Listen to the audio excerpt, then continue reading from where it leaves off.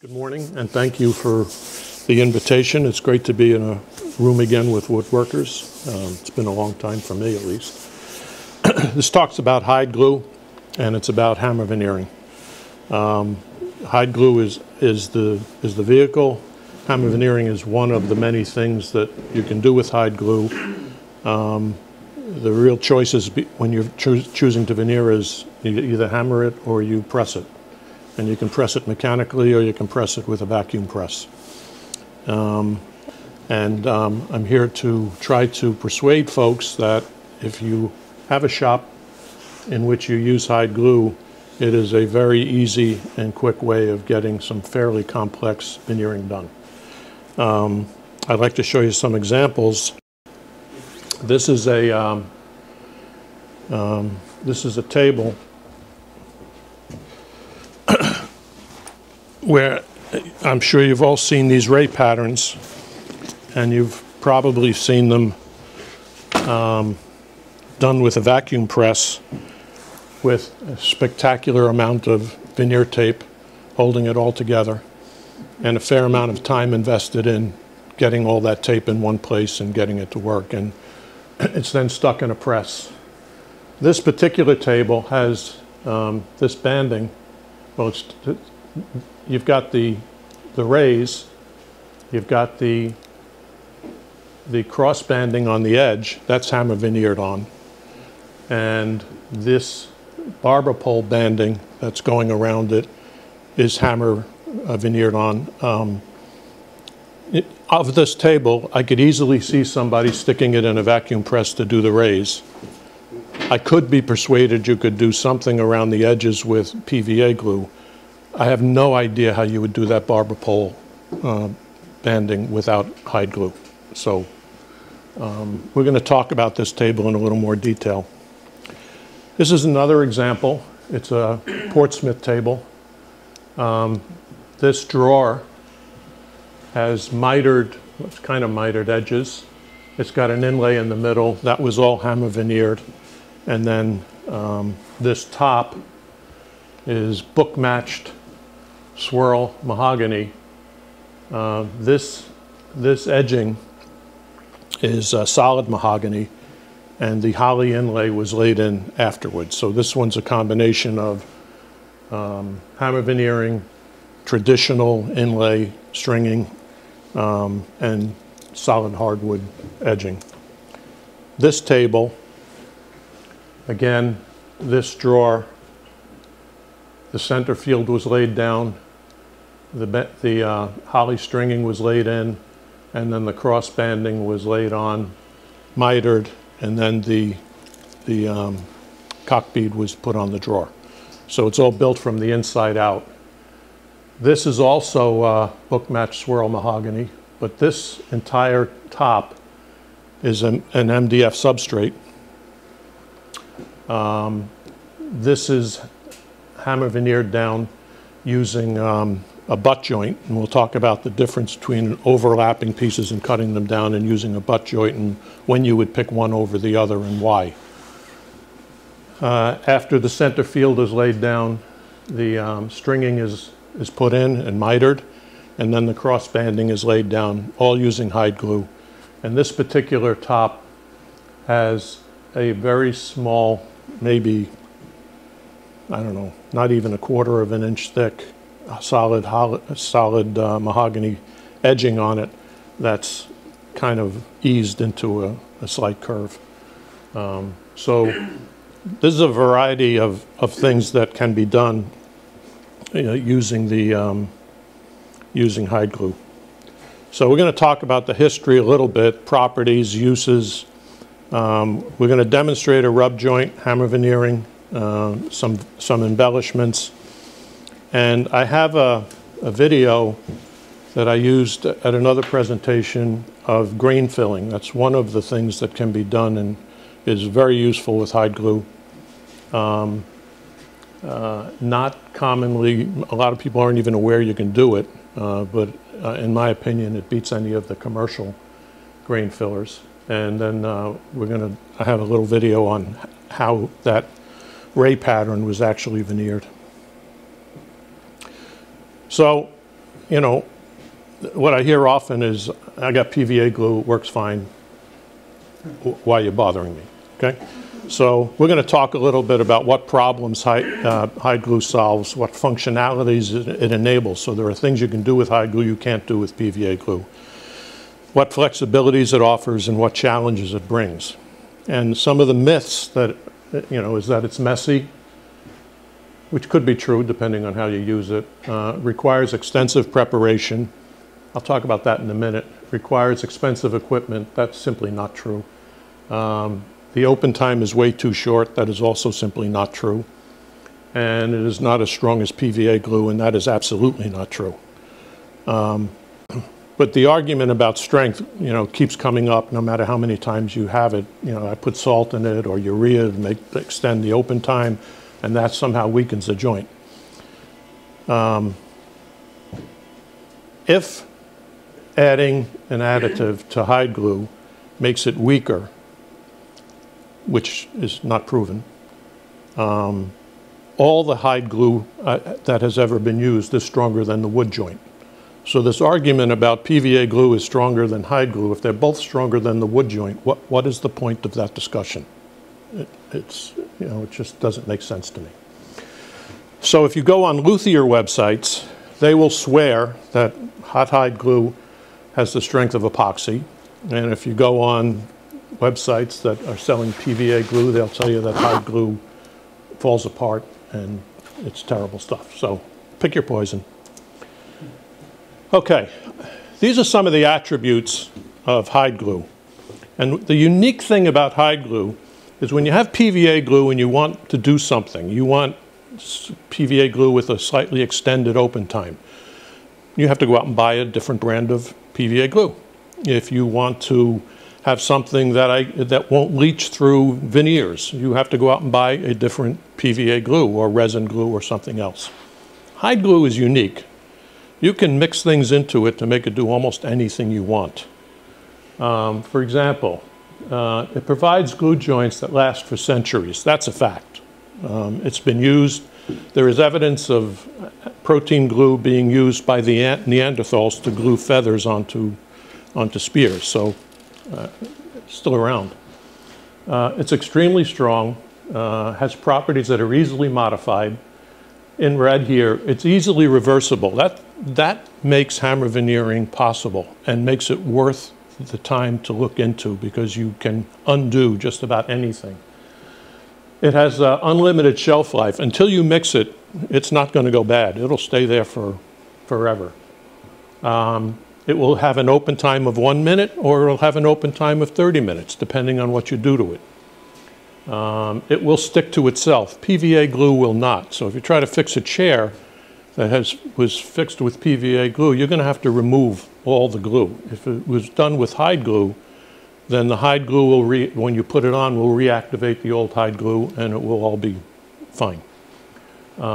That's also true if you're trying to restore an antique and you lift some of the veneer. All you need to do is to heat it up and lay it down again, and it's going to be fine.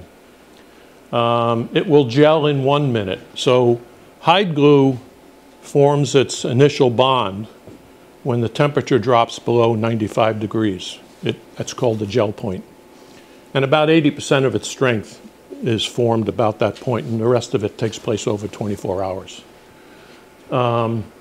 And depending on the temperature in your shop and the thickness of your glue and the type of glue you're using, the gram strength, it could gel up in as quickly as 1 minute, which is pretty brisk.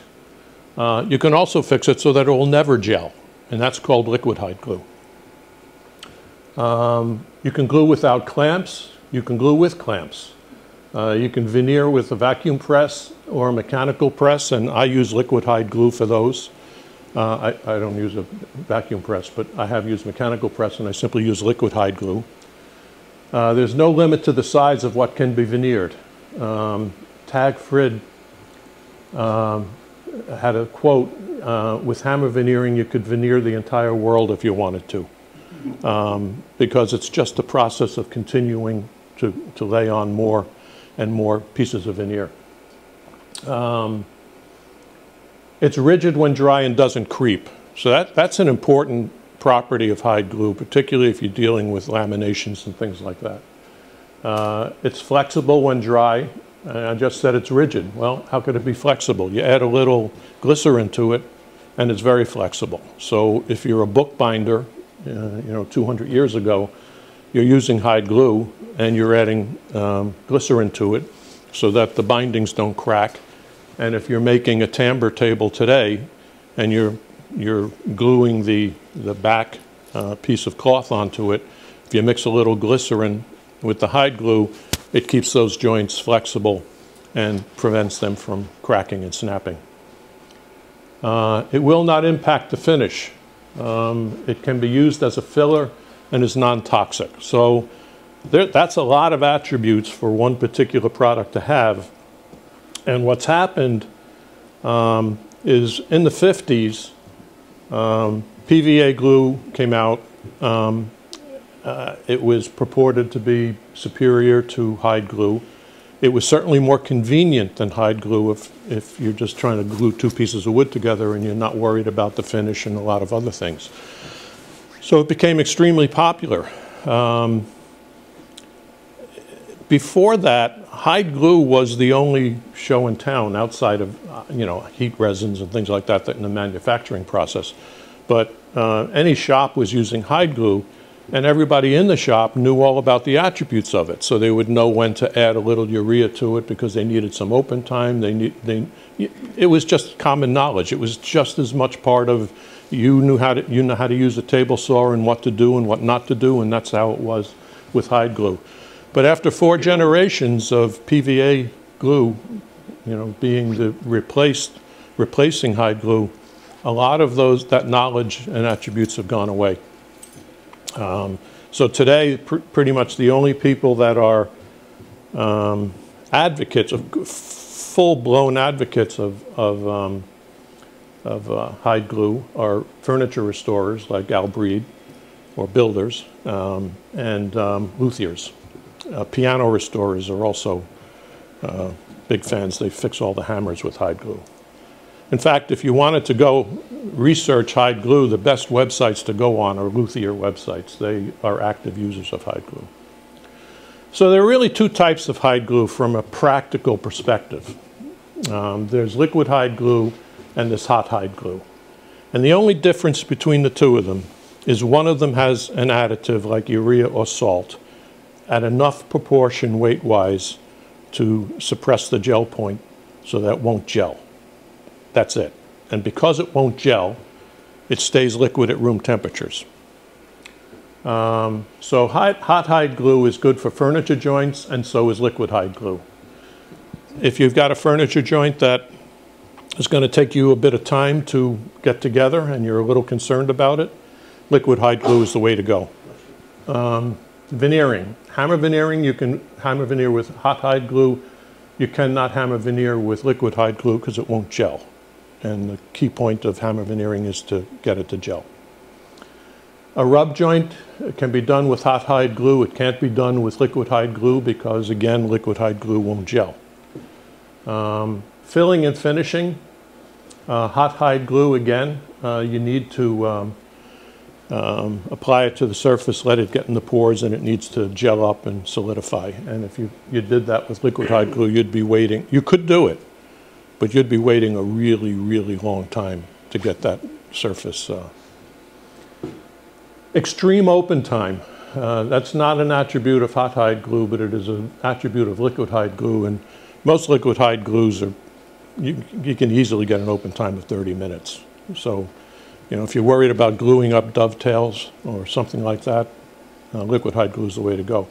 Strangely enough, it's also a glue to seriously consider if you're doing biscuits or dominoes, because if you've ever done biscuits, getting all the glue everywhere, by the time you're doing it, everything is all swelled up, and the glue is setting up and you can't pull the thing together anymore. With liquid hide glue, you got all the time in the world. So. What's your favorite right now, the Type-On? Type-On what? Liquid hide? Liquid hide. No, I make my own. It's just as easy for you. Okay. It's easier. It's easier for you. Yes. Well, Well, we're on that. Why don't we? So this is a batch of hide glue. It's sitting in my car overnight, so it's a little stiff. The stuff over there is cooking, so we'll have that later.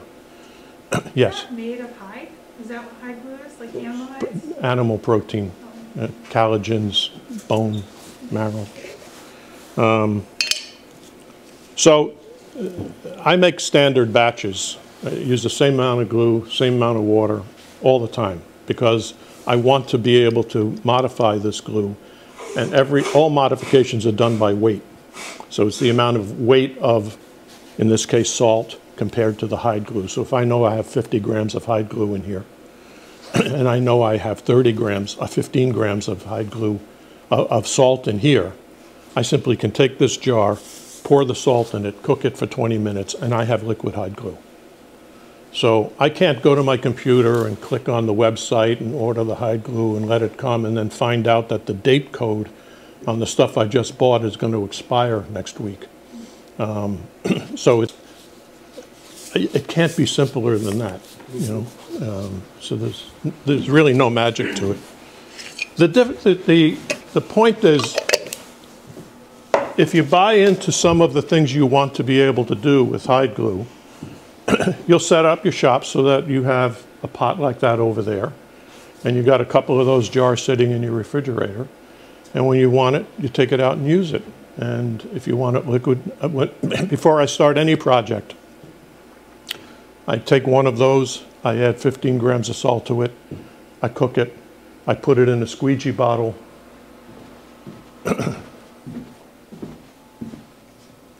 like this, and I have this jar will fill this up to about there, and that's the glue I need for that project. And I know it's fresh because I just made it. And this will last unrefrigerated in the workshop for 6 months or more because all the salt in it. It's the preservatives. So, but I do at night put it in the refrigerator. But after you've had the arduous task of taking your wrist and pouring 15 grams of salt into your glue and cooking it and then pour it in here, you've got fresh hide glue. So if I was starting a project, this glue's probably, I don't know, 7 or 8 months old. It's still perfectly good. It'll work fine. But if I was starting a new project that I wanted to be around for 100 years, I'd simply make a fresh bottle of this and use the fresh glue on my project and use this in the shop for whatever. And what you're throwing away if you decide to toss this is 50 grams of hide glue, which is, I don't know,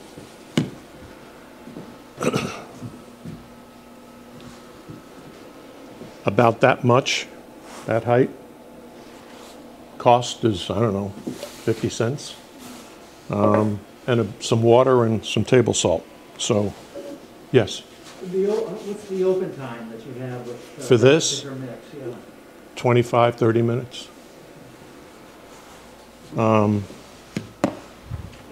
There are two reasons that on any furniture project I won't use PVA glue. It's not because PVA glue doesn't stick, it sticks fine. But I don't want to have to worry about the finish and the squeeze out. And I don't want to have to worry about rushing, you know, putting clamps on it. I want to be able to take my time. If I wanted to rush, I'd go back to work and go to the office. So. Okay, so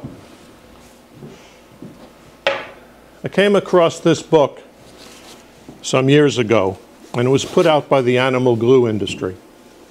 So they're prejudiced, obviously. But this is put out in the 50s, and it was all the things that the industries do with hide glue, and it's fascinating reading. And there's a small section in here on woodworking, and these tables that are on here came out of this book. So one of the things that you're concerned about when you're going to start using hide glue is what gram strength do I use? There are common strengths that woodworkers default to over the centuries, and they are the 192 gram strength and the 251 gram strength. The 251 is a little more brittle. It'll gel faster. People that do hammer veneering a lot like the 251 because it gels fast. And you would think, well, why would I want to do that? Because I'm trying to get this veneer down and I don't want it to be in the wrong place. Actually, the gel time doesn't, you really want it to grab rather than sliding around your substrate forever. So 251 is, some people prefer it for hammer veneering. I prefer not having to think about a lot of different things. So I use 192 for everything because I know what the ratios are of the water. I know how much salt or urea or glycerin or whatever, because all those numbers change when you change the gram strength of the hide glue. So I simply buy the 192 stuff and I do everything with it. And if I really wanted the 192 to gel faster, I'd add a little vinegar to it. And that'll make it gel faster, make it smell, but you'd get it to gel. The smell is one of the other things. Some people say, I don't like hide glue because it smells awful. They probably bought cheap hide glue because I bought some that I thought I was getting a bargain, and when I cooked it, it was very cloudy and it really smelled awful. It worked fine, but it was just not, it wasn't good. And then I learned that there are high purity and not so high purity. And for a couple of bucks, you get the high purity, and it's very clear like this. Yeah, you can pass this around. It's clear like that. If it was cheap hide glue, you're not, even if you can open it and smell it, but it's not going to smell like anything until you cook it.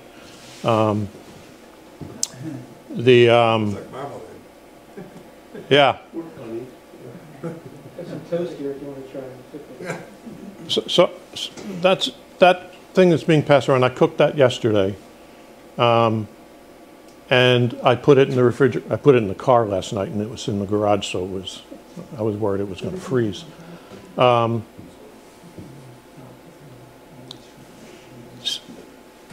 When I want to have, I'm going to work on a really big project and I want to have a lot of hide glue and I don't want to have to be cooking it constantly, I'll take that jar and I'll take a knife and I'll cut the pieces into little sections and I'll put them in a plastic bag and I'll stick them in the freezer. And anytime I want to have, a small piece of hide glue, I can just take one of those out, throw it in the glue pot, and, if I'm doing marquetry, for instance, you don't want a whole jar of hide glue. Is there a source where you recommend, is there an online source where you buy the hide glue that you recommend? The stuff I get is from Born Industries. It is on the web. In fact, here's his website, and I buy a 5-pound bag. A pound of it goes pretty quick if you use it a lot. And nothing's going to happen to it if it sits on a shelf for 15 years. So when you add the shipping and everything to this stuff, it's worth buying enough to last. So practical mixing of hide glue. I don't use this method. I mix my batches very consistently, and I mix them by weight because I want to be able to do things with the glue. So I want to know what ratio of weight, what weight of water and what weight of glue is in there. So any formula you see for hide glue is going to be by weight. And a simple method is to simply put some hide glue in a jar and pour water in until it's a ½ inch above it. And then set it aside for half hour, 2 hours, whatever. And it's going to turn into a gelatin. It's then ready to cook. And if you put it in a pot at 140, 145 degrees, it'll become regular hide glue. And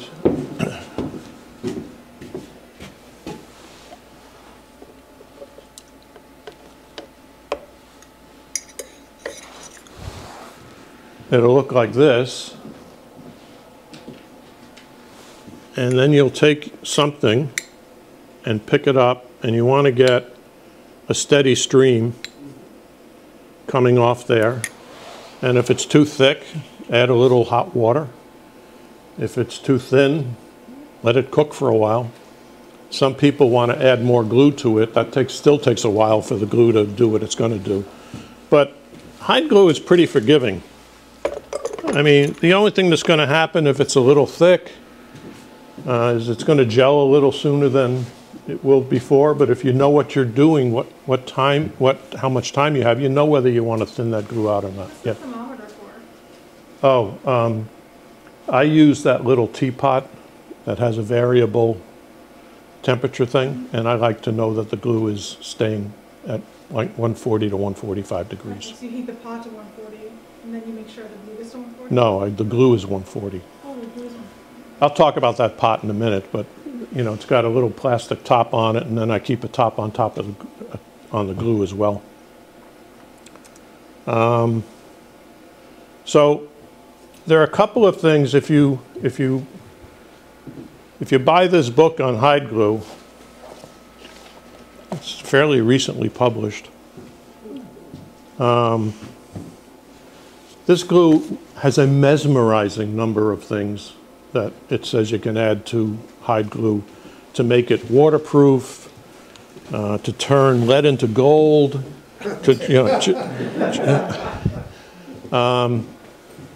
but in practice, for the way we work today, you really, if you needed waterproof glue, go buy a waterproof glue. I mean, you don't want to have to take potassium dichromate, which is toxic, and add it to your hide glue to make it waterproof. You can just buy some Type-On, what is it, 3 that's waterproof?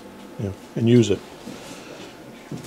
I don't concern myself with waterproof for period furniture, so it's not a concern for me. So the things that I want to be able to do with it is I want to be able to slow up the gel rate, not make it go away. I've got my hide glue. I know it's going to gel. My shop is cold today. I'm doing dovetails. I probably need 5 minutes. It's gonna be a horse race. So if I add, I don't know, 5 grams of salt to that hide glue, I'll get my 5 minutes. I'll get 10 minutes of gel time, and it's still going to be regular hide glue. So if you're working on something where you just need a little bit more open time, you can take some of that, estimate how much you're pouring off, say half of that jar, a quarter of that jar. So if there was 50 grams in that jar, you're pouring off half of 25, 12, and you want by weight, I don't know, 5% of that. That's how much salt you throw in there. The guys that did this stuff all the time, they knew that, if that much salt in my hand goes into the pot, what it does. But I don't do this every day, so I have to be a little more methodical about it, which is why I use the standard size batch mix that I do. If I just poured some hide glue into a jar and then poured some water in it, I still have hide glue. It's going to work great. I just don't know what the weights are. And so I don't know how much I'm adding or taking away. So salt or urea, if I kick it up to, this is 30%. Oh, yeah, so I made a mental error. The 30% is the amount of salt you need to turn this into hide glue. Now, it's liquid hide glue. So if you go on a lot of websites about liquid hide glue, you're going to see invariably a statement that said, add 5 to 15% salt to make liquid hide glue. If you go on Popular Woodworking, it said, add 50% salt to make hide glue, to liquid hide glue. Well, if you go on all these websites, particularly the ones that are saying 5 to 15%, it's like one guy said it sometime, and another guy copied it. And because 2 guys were saying it, it must be true. And it's all over the place, and it is absolutely not true. You cannot get liquid hide glue by adding 15%. And they're all silent on whether it's by weight or by volume. So when I tried to figure this thing out, Don Williams published an article saying that, and Don Williams was a conservator in Williamsburg, very respected guy in the industry. He makes his liquid hide glue by adding 50% salt by weight. That is a boatload of salt.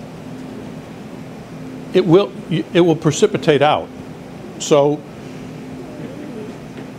somewhere between 15, which I know does not make liquid hide glue, and 50 is the saturation point for salt in hide glue. So Don Williams will always have liquid hide glue. He will also always have a residue of salt at the bottom of the jar, okay? Which doesn't hurt anything, but you know, it avoids you having to weigh a lot of stuff. So what I did to figure it out was I simply took some hide glue in a standard batch. I added 5% by weight of salt.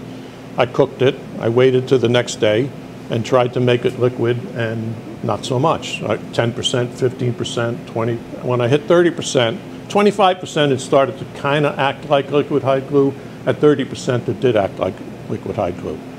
So my point is, empirically, 192 gram strength, using that particular hide glue, 30% salt. If you get it from a different manufacturer or you're using a different gram strength, you'll have to do a little experimenting and figure it out. But once you figure it out, you've got the number. So if you look at this, this is liquid hide glue, and you're going to say to yourself, that doesn't look very liquid to me. And if you buy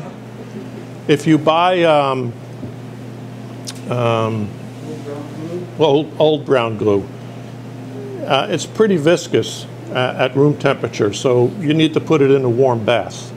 And it's once it gets warmed up, it's liquid, and it stays liquid for quite a while. My glue, that mixture is even more viscous than Patrick Edwards, but I put that in hot water, and once it gets liquid, it stays liquid all day long. So that's the mixture I prefer. I don't get a lot of salt precipitating out when I make it, it's as good as, and the amount of effort to make the liquid hide glue, if you're set up with hide glue at all in the first place, is trivial. So vinegar will improve adhesion. So if you're doing hammer veneering and you want to get your, the thing done, you want the veneer to grab, you can add a little vinegar. And glycerin makes the glue a little more flexible. So it will creep, but it will keep it flexible, and I use it for the back of timbers and things like that. Any special kind of salt, rock salt, table salt? Table salt. But it's by weight, so it doesn't matter. So liquid hide glue is formulated to stay liquid at room temperature, and it's been around for a really long time. I experimented with it, and I was able to get glue joints that held together the next day with a 30-minute open time. So the strength of liquid hide glue, there's a study, the properties of commercial liquid hide glue and transitional hot hide glue in response to changes in relative humidity and temperature, by Susan Brock of the Delaware Winterfur Program of Art Conservation. This person is not a blogger.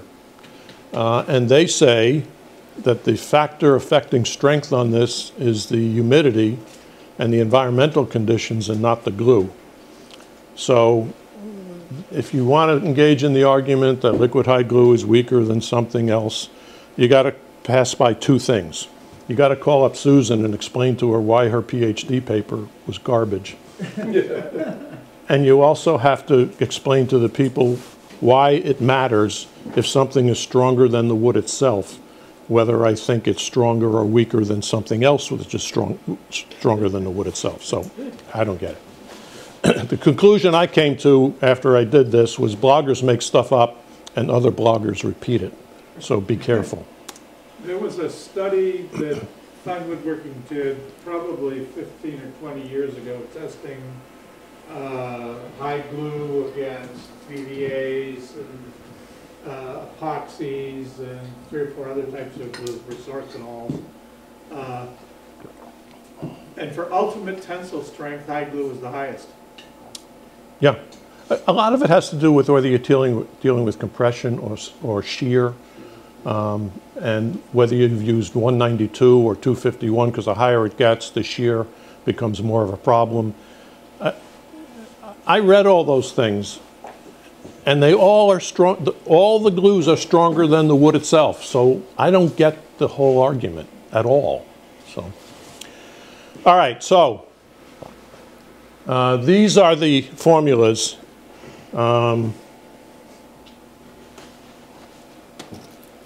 This is the important one up here,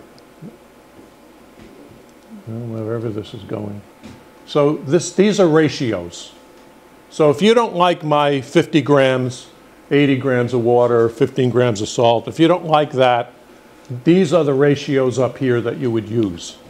So whatever weight of glue you use, that becomes 10. So if you had 20 pounds of glue, you would need 16 divided by 10 pounds of times whatever the weight of glue was you put in there. You know how to do ratios. So I settled on this of 50 grams of glue to 80 grams of water. And this, you know, it's interesting. I used that for years, and when I got this bag of glue from Bjorn Industries, and I've used their stuff for years, all of a sudden it was too thick. So now I'm using 85 grams of water. So when you get a batch of hide glue, you want to put it through its paces if you care. If you're just mixing hide glue, you just add a bunch of water and adjust it to the consistency you like. So it's 80, 50, and 15 makes liquid hide glue, and this is something that converts tablespoons to grams if you prefer using volumes, but I don't. So. Have you used urea? Yes. Any difference? The urea, you know how viscous that sample was? Okay. The urea is less viscous, and that's the only difference.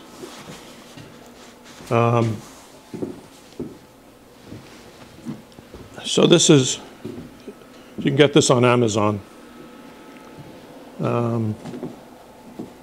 But table salt is ubiquitous. I mean, I just go upstairs and grab some and put it in the shop. What is urea? Urea, I don't know. Organic nitrogen.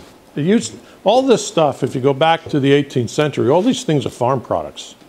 You know, so they were around and they used them.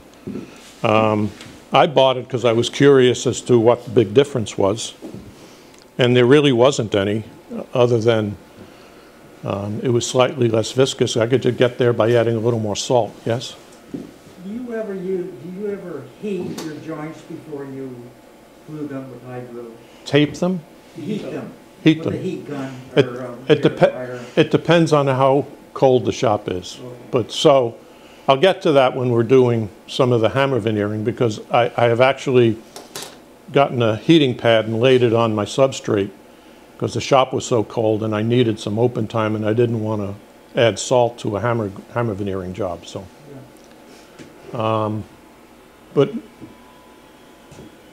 so the answer is yes, I have used a heat gun, but you probably don't need it most of the time. So these are the things that we would do today with it: furniture joints, rub joints, wood filler, grain filler, hammer veneering, press veneering, timbers, and biscuit joinery. And these are the things I actively use this stuff for. A rub joint,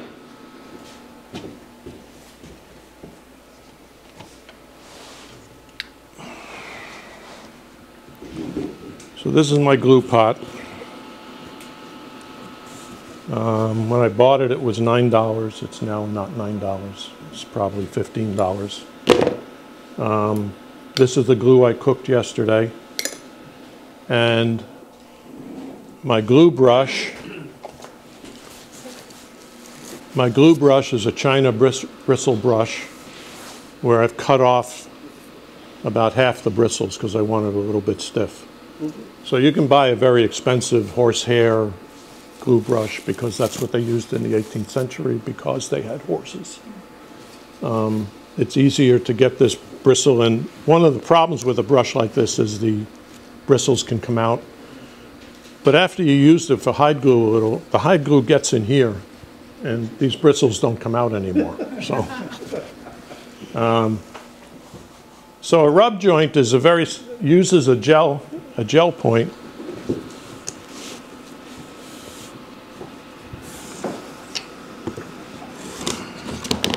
So I've got these boards. They're just 2 pieces of pine, crappy pine, and I jointed them last night. And these can be as long as you want.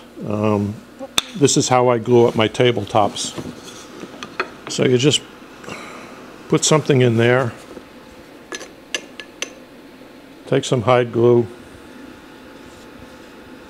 brush it on.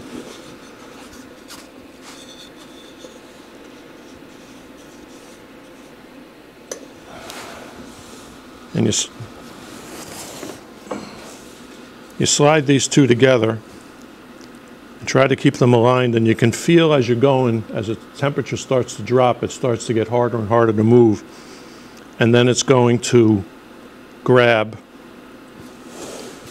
and then you walk away, and that's it. Your joint is now rubbed. And one of the attributes of hide glue is it shrinks as it dries. So that joint is going to get tighter overnight. Some of the areas where this is handy, as I said, I use this for, we're going to let this just gel for a few minutes and then I'll pass it around. What you would normally do with that is simply take it, lean it up against the wall, and go to work. So some of the areas where a rub joint is really handy today is places where it's very hard to get a clamp. And one of the places that's notoriously hard to get a clamp that people work on are these knee blocks. So if you just put some hide glue on the joint and on the leg and just rub it back and forth until it gels, walk away. Your joint is joined. These little corner blocks that go in here to hold these bracket feet together, great place for a rub joint. You want to be able to get both sides glued at the same time. You don't want 14 clamps sitting in there. And you saw how long it took. So thinking about stuff like this and what you can do functionally may want to increase your interest in buying a little glue pot like that and keeping some glue around your workshop. What's the cleanup on it? You just hit it with a little bit of sandpaper and you're done? Clean up on what? Clean up on the glue joint. Like PVA is a pain in the neck. You got to scrape it. You got to make sure that it doesn't seep into the wood. You're just saying you just hit it with some sandpaper and. Because if you were to put a finish over that and there was glue all over the place, squeeze it out of the glue. Well, what I would do with this is I would let it sit for another 50. Looks like I didn't make a very good glue joint here. You can feel this. It's a little sticky. Yeah, so I would just scrape that off, let it dry, and then I would use a scraper on it later on. But even if it ran down here like this, I'm going to do this joint again. Oh, I didn't join this board correct. It's joined perfectly fine in the back.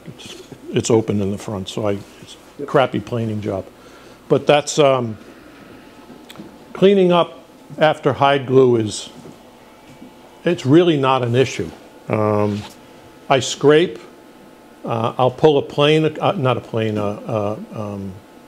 chisel across that just to get the beaded glue off. What you don't want to do is leave that beaded glue with hide glue on there and let it dry completely, because you will rip out the wood when you go to get that glue off. It is very, very hard. So you really want to, if you've got any real glue that's sticking out of your joint, it's best to get it off before it sets up. Not because it's going to screw up your finish, it's going to be really, really hard to get off. Okay, wood filler. This is pretty obvious. You just take some sawdust. I make my sawdust by using a dull scraper.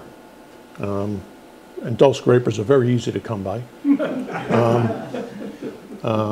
And I just make a bunch of dust using a scraper, and I do that because I don't want all the grits of silicone or whatever, aluminum oxide, in the stuff I'm going to put in my furniture project. So I make some right at the beginning of a project. I'll take some cut-offs, make a whole bunch of filler, and I'll put it in a jar and use it. And you just take a little tiny, you know, like a 1 ounce paper thingy. You get them, the kind they put ketchup in McDonald's or something. You throw a little hide glue in there. You throw your sawdust in there. Put it in your pot. Brush it on, and you've got filler. The issue with this is you might want to experiment a little bit, because if you think about it, this dust you're making, or this fill you're making, is all end green. So when you put the hide glue on it, it really gets dark. So you could experiment a little with different species to back off the color a little bit if you're trying to do a color match.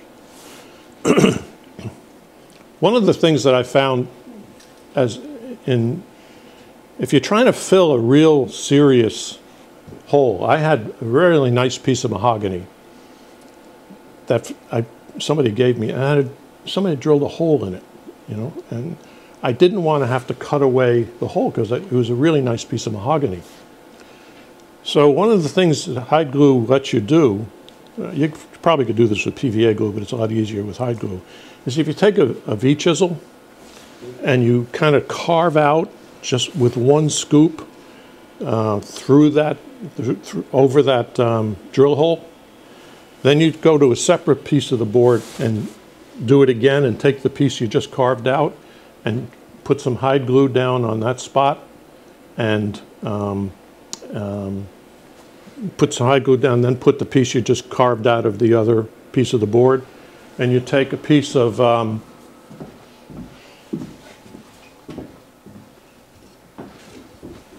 melamine or anything, wood with wax paper, and you just put it down on top of that, clamp it down for 15 minutes, and then scrape it. You'll never see that. And if you tried to fill that hole, it will always look like a circle was filled with something. It's just impossible to get rid of it. So sometimes creating a bigger hole is the solution, and the hide glue is good because it's not going to affect the finish and it sets up pretty quickly. Okay, hammer veneering. We're going to do a table, but everything I've showed you is a flat surface. This is a little card table, and the interesting thing about this is it's got a curved front, and it is absolutely no different hammer veneering a serpentine front or a curved front or a concave front or a convex front than it is to hammer a flat front. It just doesn't make any difference. It makes a huge difference if you're trying to do this in a press or a vacuum press.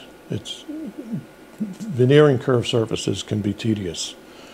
So if you were going to make a table like this, I would tell you definitely that's the time to learn to use hide glue, because all the time you were going to invest in trying to make your forms and all that to vacuum press this thing goes away. So a lot of veneers come crinkly and very stubborn, and if you tried to hammer them, you would break them and they would shatter, particularly burls. Burls and crotches are notorious for that. So I use a veneer softener, Again, I make my own, mainly because it's easier and way cheaper than buying it. This is a formula that Phil Lowe used. It's water, alcohol, glycerin, and a little bit of hide glue. And I rarely put the hide glue in it. When you think about what this is doing, you put water on veneer, and if it's not too crinkly, if it's just kind of, you need to smooth it out water is all you need. Just put the water on it and iron it with a household iron. It'll be fine. The alcohol, what that's doing is it's dragging the water into the pores a little faster. So it's getting more penetration from the water into the veneer. In today's veneers that are a 1/40 of an inch thick, the glycerin is keeping it pliable. So if you had a very brittle board, like crotch mahogany, and you just put the water and the alcohol on it, and you pressed it down through boards and papers and stuff, and you kept it between the boards, when you took it out, it will be flat, but it will also be brittle, because it's just went back to the way it used to be. It's the same properties. So the glycerin permeates the wood, and it gives it a pliability that will last longer. The hide glue, the theory between about the hide glue, or most other websites almost invariably say some god-awful amount of PVA glue. And the theory behind that is when you flatten it out, you want the glue in there that's going to keep it in that shape so that when you use it sometime in the future, it's the shape that you made it. I could never bring myself to add any amount of PVA glue to something I know I'm going to put a finish on. I know that people do it all the time. I just can't bring myself to do it. And the second part is I do this softening when I need it. I don't do it weeks or months ahead of time. If I know I'm going to flatten, if I know I'm going to hammer veneer atop the day after tomorrow, I'll start flattening it today. By tomorrow, it's just drying, and even if it's a little moist when I'm hammering it down, I'm going to wet it anyway. So, this whole thing of keep putting endless amounts of newsprint on it until it's completely dry. If you're going to put it on a shelf and you're not going to use it for months, it'll dry out, but it's also going to start to curl up unless you keep it pressed again. So I use the water, the alcohol, and the glycerin on things that are brittle. On things that are not brittle, I don't bother with the glycerin, and I probably won't bother with the alcohol. And I will do it at the time when I need it, not at some time in the future. But again, these are all practical decisions that you make in your own shop. If you like having a lot of boards, holding together pieces of veneer, have at it. I recently worked on a table with an extraordinarily brittle piece of olive wood veneer. It was a bear to flatten because it was so brittle that we basically had to soak it with this formula and put it in a plastic bag overnight to let it absorb, because just putting a piece of MDF on top of it, you could hear it cracking. So the next day it was soft enough so that we could just laid one of these on it and just let it ease itself down, and 4 hours later we added a little bit of weight, a little bit more moisture, and a little bit more weight and a little bit more moisture until we got it flat. But it was really brutally brittle, but it came out really nice. So when it came out from between the presses, it went onto the substrate and got hammer veneered down right away, because it was, if I had left that an hour, it was going right back where God wanted it to be. It was because, anyway. Okay, so there are two ways to go about hammer veneering. One way is, you see a lot of people, they put hide glue on the top, on the face surface and on the bottom, and they hammer veneer it, and as they're hammer veneering it, the hammer is taking away the glue that was on the top. The second way of doing it is to put water on the top and glue on where it's going on the substrate and hammering it that way.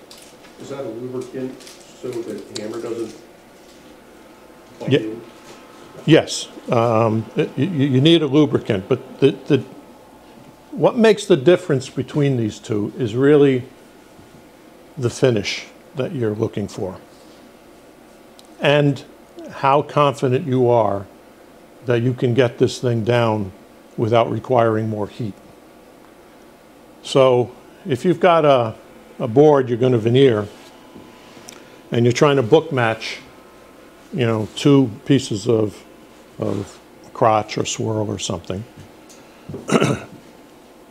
and you put glue on both sides, if you did not get that glue, that top veneer down completely, and it did not gel completely, or it gelled too soon, and you've got kind of a thick layer of glue under part of it, and you put glue on the top of it, there isn't much you're going to be able to do about that unless you scrape the top and then reheat it up to reactivate the glue and then work on it. If you didn't put glue on the top and you're using water, you can use an iron throughout the process and make sure everything is down the way you want it to be. And that's the method I'm going to demonstrate today. But we can also try the one with the glue. Now, one of the reasons using the glue on the top is, one of the real benefits is, it's a spectacular grain filler. So if you've got mahogany or any other open grain wood and you use the glue on the top, you don't have to worry about using 400 coats of shellac or whatever to fill that grain. It's going to be filled right from the glue. But you can also apply the hide glue later on as a grain filler, and we'll talk about that today too. It's a little more risky. If you're putting grain filler down on solid wood, there pretty much isn't anything you're going to do to screw that up. If you're doing it on something you veneered, there are two things you need to remove a piece of veneer that's been hammer veneered down: moisture and heat. And if you take the hide glue filler, it is almost all water and it is hot. So you could, unless you're very judicious about how you do this, wind up lifting the veneer you just put down. Okay, so jointing veneers. There are two ways to joint them, and we're going to demonstrate both of these. One is to overlap the veneers and then cut down the middle, and the other one is to butt joint the two veneers, and we'll talk about, when we're doing it, why you would pick one over the other and where you would pick them. Okay.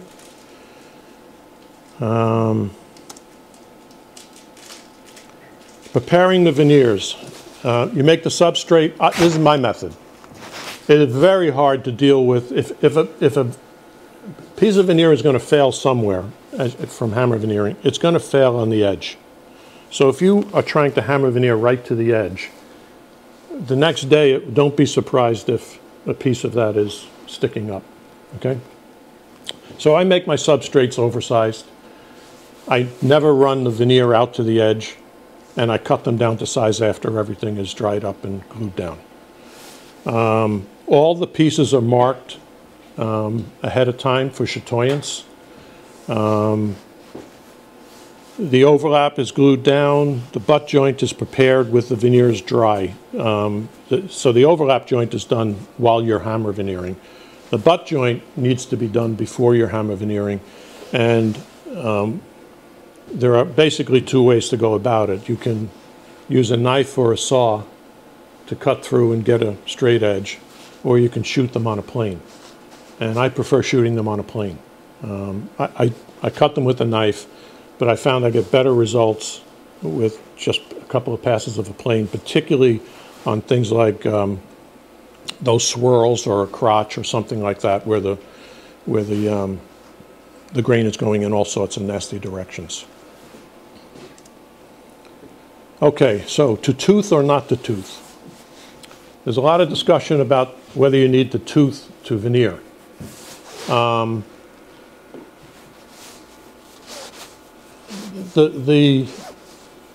When you talk about toothing, you hear people say things like it improves the grip, it improves the glue surface, and period, furniture makers toothed it, so we should tooth it.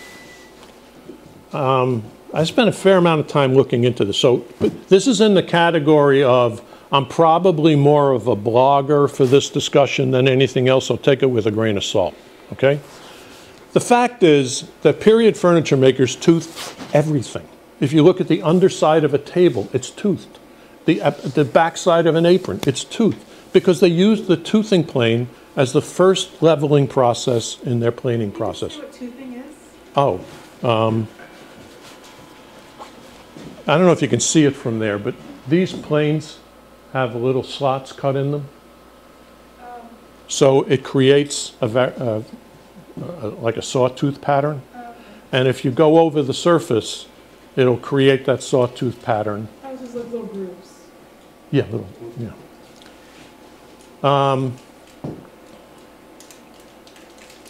So where was I? So they toothed everything. And they toothed their veneers because they sawed their veneers. So they needed to get, and they toothed the side that they would tooth is not the top, but the part they were going to put down because they needed it to be flat. So this theory that it improves, you know, the gluing action, hide glue is a chemical reaction, not a mechanical reaction. There's of course some mechanical behavior in there, but it's been, by far, most of it is chemical reaction. It's not going to be improved. Its grab won't be improved by toothing. So I don't think that it's necessary, unless you're trying to flatten veneers and unless you're sawing your own. Toothing is not going to do much for you. In fact, we're going to use MDF today, and I'm not going to tooth it, and there's nothing flatter than MDF. So what will happen if you tooth it is the veneer won't slide around too much, but as you're going to see in the demonstration, that really doesn't matter, okay? Oops. So I have a toothing plane. I use it when I want to plane a surface like tiger maple. I'll tooth it, and then I'll take a number 7 very finely set plane, and just when you just get past that toothing surface, you've got a pristine. And I got into this by going to Williamsburg, and I was looking at this massive chest of drawers that was tiger maple, and it was an absolutely pristine surface, and it was done in like 1780 or something like that. And I had to find out how the hell, you know, they don't have these belt sanders and all that. How did these guys do this thing? And that's when I got into this toothing plane business. All right. Okay, so we're ready to do a demo. Is this a good time to take a break? Yeah. The restroom, plenty of coffee here. Okay, so we're actually going to do some woodworking instead of talk about it. I wanted to show you the setup that I use. You can buy a regular commercial hide glue pot. They're great. They cost about 140 bucks. I don't even know if they're still making them, but they are. Yeah. Okay. They have a solid. They have fixed for a fixed temperature and whatnot. This is a little variable temperature teapot you get on Amazon. They're probably in the $15, $20 range now. And if you play with it long enough, you can find the setting that'll keep this glue at 140 degrees. So the way this is set up is this comes with a white top. You throw it away. You get a piece of plexiglass or anything that is not going to absorb water. Cut a hole in it for these jars. These jars are unique. They're bone something jam. And the thing that makes them really useful for hide glue is they're right about the right size, and they have a lip around here. So if you cut the right size hole, this will slip down and stay in a certain spot. But if you want to be true to the period of 1800s, you have to buy the raspberry, because they believe that the raspberry jam was just the right mixture with the hide glue to make. So don't buy the strawberry, buy the raspberry. No, this is bone. This sits in the slides. I have not found any other jar that does this. And you can tell I have a real appetite for raspberry jam because I have a lot of these jars. And those are rather jam jars, what you're saying? They're really jam jars. They have this, you want this to be able to come in and out, and you don't want it to fall through. So having that little ridge around the top couldn't be better. So you make this plastic oversize. In the beginning, I was just putting the jar in the water, but the heat plate on the bottom gets really intense, so the glue was getting cooked at a much higher temperature than 140 at the bottom and not so much at the top. And without this piece of plastic at the top, it was almost impossible to keep a small amount of water like this at a constant temperature. And this water is probably more like 160 degrees to keep the glue at 140 degrees. And I have a piece of plastic that I cover the top with when I'm not using the glue, or else the top will skin over and whatnot. And again, I'm going to get rid of this. We don't need this right now. Okay. So if you don't want to go that route, this is exactly the same setup. It's just a hot plate, a pot, a piece of wood with a hole in it, and the same jar. And you just find the right temperature on that. And this is all you need for this is what I've been using for forever. I have a mini crock pot with candy thermometer. Exactly. The important thing is the hide glue is completely unaware of what pot it was sitting in. It's very aware of what temperature it is, but that's about it. So I'm going to move this away.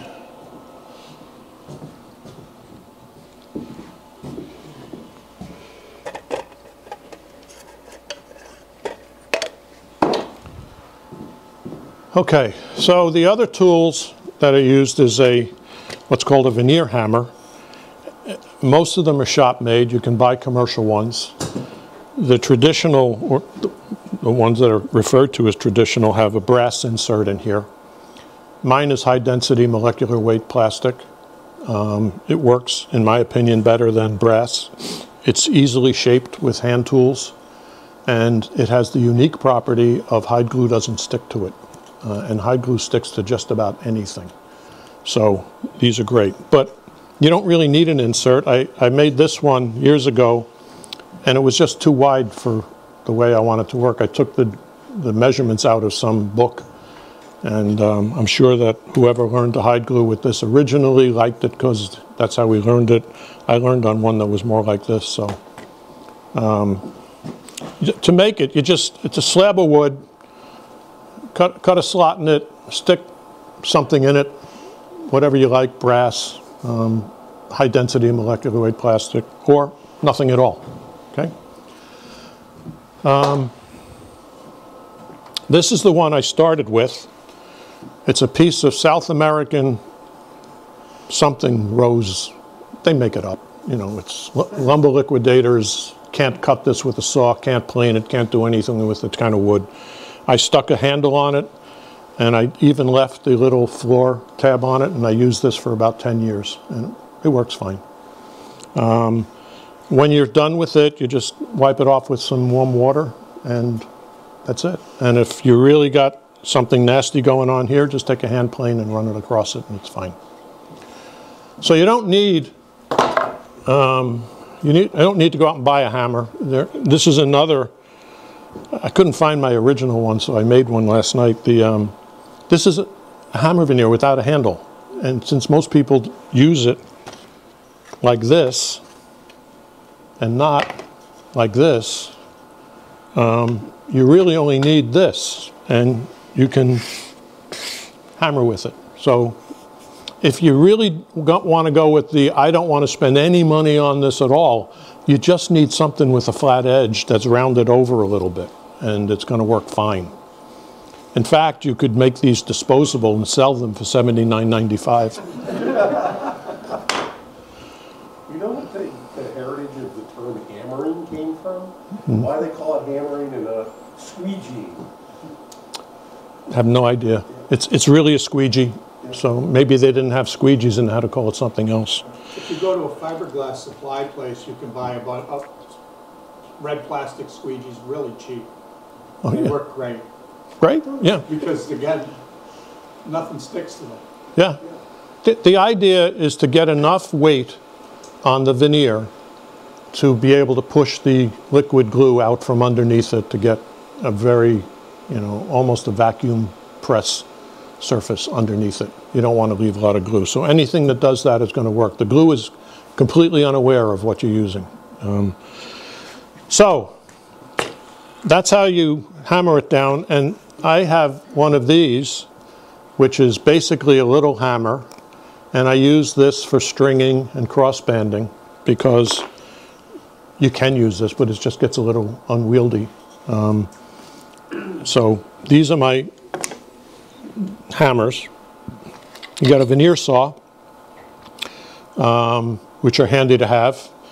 They need to be tuned up. You can't really use them the way they come in the, you know, when you buy them.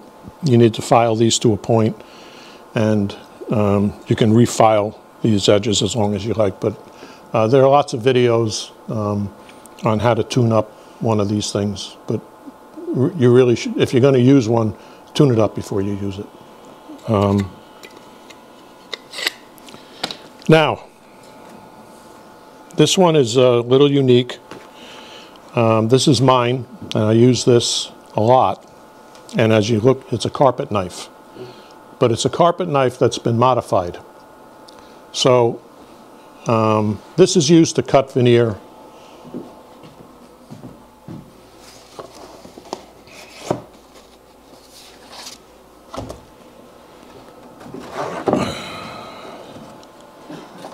So you can use it to cut across, or you can use it to cut width. I use this when I'm hammer veneering on the veneer that's wet, because it will cut through it very easily. To make one of these, you simply get a decent carpet knife. This one was about 50 years old when it started, and it was all rusty. And you grind off the edge. You want to grind it past. These things are double beveled. There's a bevel on this side, there's a bevel on that side. So you want to grind it past the bevels, just on the edge. The business side of this is just this front 1/8 of an inch, okay? So you grind it and then flatten this side. And then just on a stone, going like this, put an edge on this side. And this will work better than any knife you have in your shop for doing veneering, because it has the attribute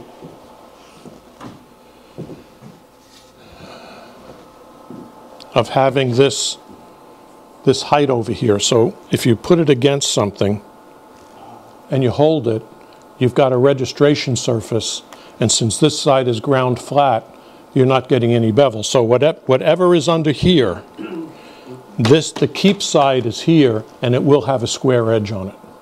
Okay? So I can pass this around. It's sharp, be careful. So this isn't... I would have thought it was a roofer's knife for cutting asphalt shingles. I guess. I mean, I think it's a carpet knife, but what if it's a roofer's knife? I don't really care. It's... this is another shop-made tool. I showed you some pictures of drawer fronts where we had miters cut in them.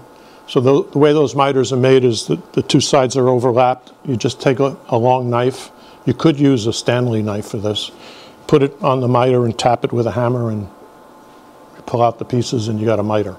So since I was doing it so often, this is a piece of paint scraper from Lowe's. Just buy a scraper blade, stick it in a piece of wood, and I sharpen these things a little bit more than they come as paint scrapers. But they work fine. So that's the whole kit. that's hammer veneer, the toolkit for hammer veneering plus a little hide glue.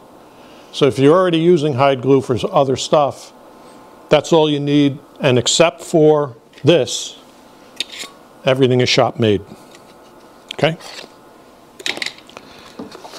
All right, so let's talk about preparing veneers. This is a substrate we're going to use today. And I already laid it out. So we're going to have a center field of something. We're going to book match some cherry, okay? And then we're going to put some holly stringing around that.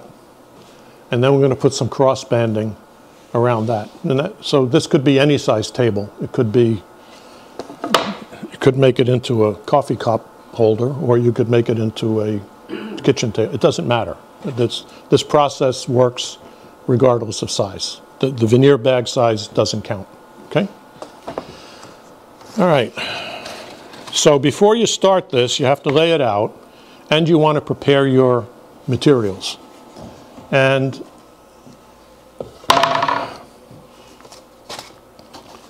the first thing we're going to do is we're going to veneer the back, because when you veneer one side, you should veneer the other side. So you want to cut up enough veneers so that you can overlap them, and this is just some poplar. So we can get these laid down, and we're going to do that here in a minute. Is that really necessary with MDF? I've had stuff curl on me, but that being said, and I haven't tried this. I have a very respected author who learned in a shop in England who claims that if you veneer one side and you lay it down on newsprint, it won't curve. I haven't tried it. But when I'm making a top like this top's going to be around a really long time, and it might not, I can't convince myself it's never going to curve. I haven't had MDF curve, and I don't bother about draw fronts. They're only like 4 inches high. I ask because I've never done veneering with MDF. Yeah, I treat it like anything else. You know, the only difference with MDF is if I'm going to put edging on it, I will size the edges with hide glue and let it soak in, because as you know, MDF really can be very absorbent. And you know, you can wind up getting swelled edges if you're not careful. So I need to cut pieces, and I make, so this top is a ½ an inch too big all around, because I'm going to do all this and then I'm going to cut it to size. So I accounted for that. These pieces, as you can see, are smaller than the substrate, but larger than the amount that I'm going to cut off when I do it. So we'll get to that. Then I'm going to need stringing. And this is the part that creates issues for a lot of people. So making these little stringing guys, if your center field is going to be this veneer, then you need stringing that is exactly that thickness. So if this is a 42nd of an inch, this needs to be a 42nd of an inch. And when you're doing solid stringings, you take a piece of holly, you cut it up, and you pull it through a little thicknesser, and you make it any size you want. When you're doing hammer veneering, you need to, the important part is getting this height correct. So how do you go about doing that? How do you cut a consistent thickness? Because this thing has to be consistent along its length, particularly when you're dealing with holly veneers that are pretty suspect these days. I mean, you look at the grain. If it was quarter sawn, you'd say, okay, fine. But this is flat sawn. It's got all sorts of cathedrals on it. A knife is going to wander. You really can't use a veneer saw, but you also need to come up, since this holly since this holly is going to be butted against the center field, like so,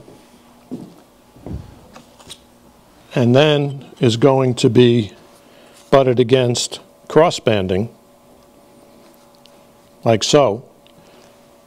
If you can get this holly to be square on both sides, it's a benefit. Quite frankly, with the amount of water and glue and movement and all that stuff, it's probably not a big deal. But where I can, for things that you know, you got the rule of sixes. You know, you got things that you look at from 6 yards, 6 feet, 6 inches. For some reason, these furniture embellishments, these holly things, get these 6 millimeter rule. I mean, the first thing that happens, people go, you know, they're really down in there. So the more you can do to deal with your fellow woodworkers, most human beings, it doesn't matter. The woodworkers, it matters. So, okay, so the method I use for making stringing .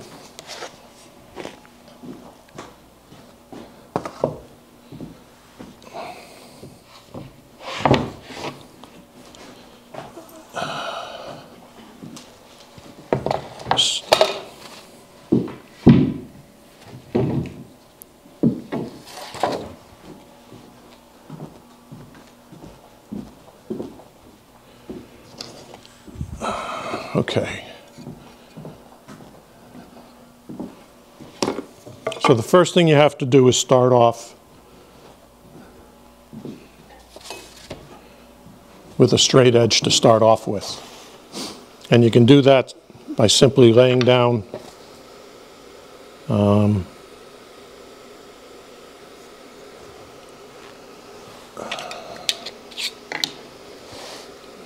now I'm just cutting off an arbitrary amount of holly.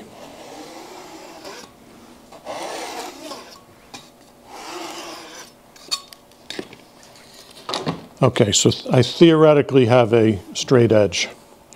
Now I want to cut a fixed thickness off this thing, and in my case, I want to cut off 3/64 of an inch, because I decided that's the size stringing I want. I could have made it a 1/16 of an inch. I could have made it less than that. But for these tops, that's a good thickness for me. So what we want to wind up with is I want to be able to cut off in here, but I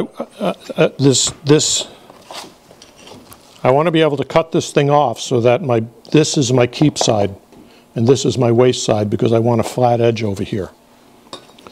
So I cut a little channel in a piece of MDF that is deeper than the thickness of the veneer, and set back the width that I'm looking for to cut off.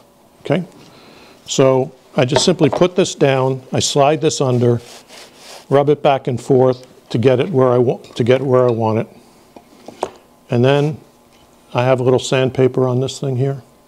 So I bring this up to this, and then I turn this over. Now you can look, if you want to come up here, you can see that I've got this, consistent thickness all the way up and down. And that if I could put a straight edge against this and cut it, I'm going to get that thickness from underneath it. So you put this on it, take this away,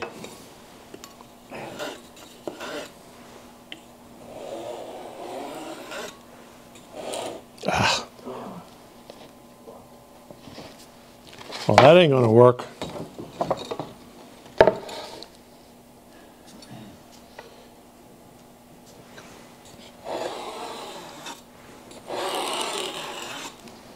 You just eyeballing that to make it square? I just need it straight. Oh, straight, okay. It doesn't need to be square, it just needs to be straight. I'm going to throw away the ends anyway.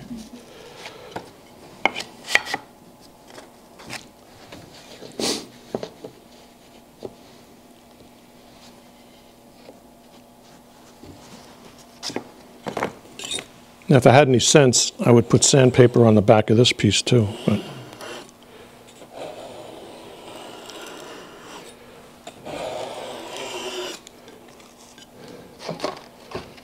So I have my, and it, you know, you're not making a lot of these, so it's a 10-minute operation to make a lot. Anybody want to try that? So you keep side is over here. Slide this under, slide it back and forth to make sure you got a surface. Slide this up, turn this over.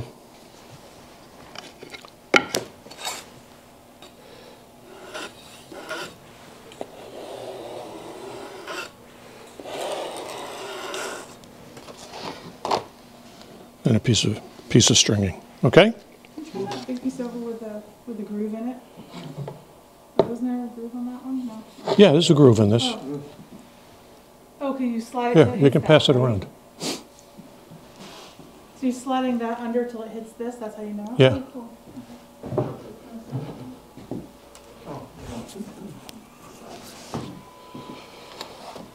cool. Okay, so the next thing we have to prepare is cross banding.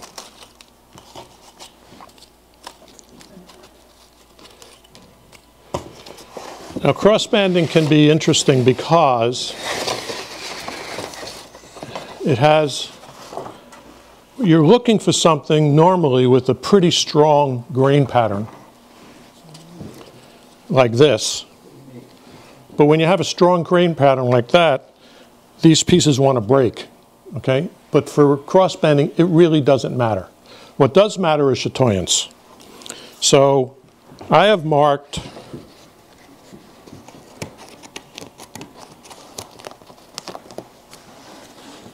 mark it somewhere. There it is. I have this chalk mark. So all of these pieces have a chalk mark that when I cut it off was on this end of the wood. So that when I put these down on the board, whether I put this chalk mark towards the middle or I put it to the outside, as long as I'm consistent, the chatoyance going around it is going to be consistent, okay? And the chalk comes off pretty easily with all the water and everything that's flowing. So the method for cutting this is exactly the same method. This one doesn't matter as much because you really only need one square edge because the other one's getting cut off. So same method. In this case, I have a piece of wood that is set back 1 1/8 inches. Okay. So I simply slide this up against it.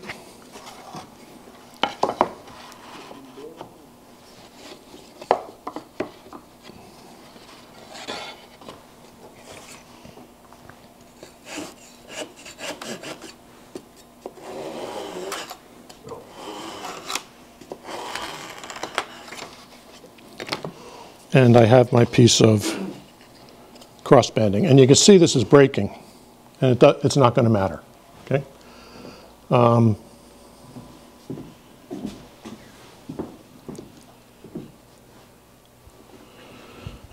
word that I wasn't familiar with, chatoyance.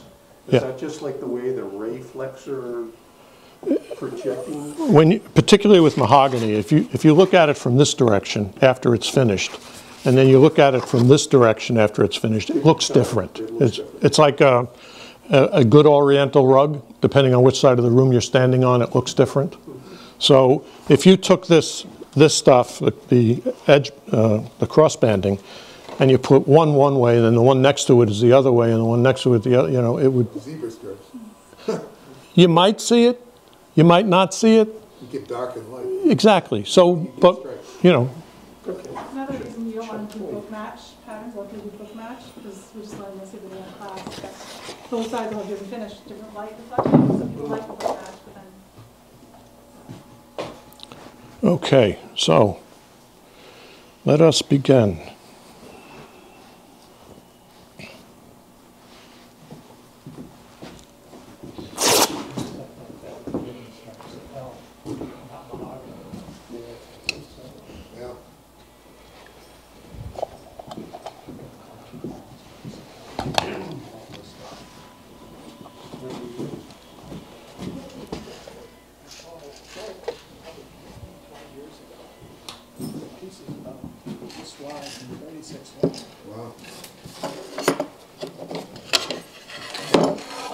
All right, so the first thing we're going to do is lay the veneer down on the back, and we're going to use an overlap joint and cut it overlapped.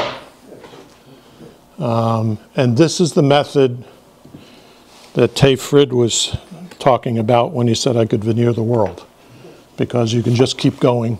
It's like wallpaper. Yep, exactly. Just keep going.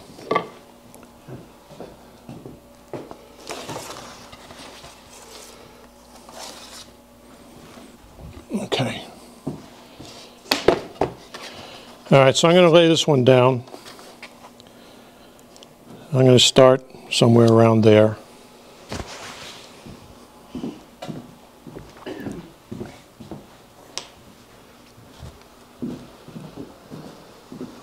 And I'm not going to put glue. I'm not going to put glue on both surfaces. I'm going to put water on the top of this. And we're just going to put glue on the substrate.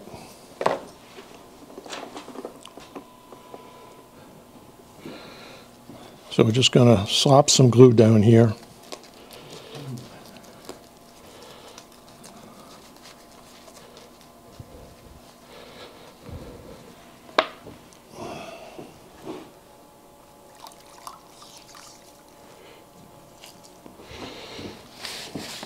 Is that warm water? Yes.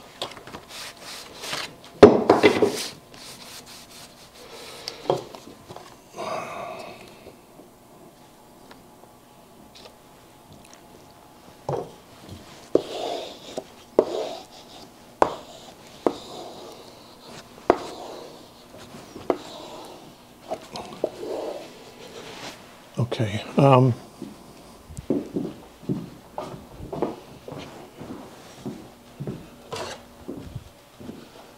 Can this be plugged in? All right, so this is down. Now this glue, I could see it. I could see it gelling as it went down. So that's one I would probably want to put the iron over and make sure and reactivate the glue.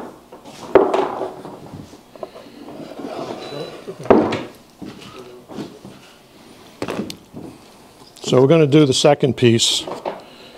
Do we like it like this, or do we like it like this? I like it like this. All right, so we're just going to measure this one over. I want to make sure I get an overlap on it.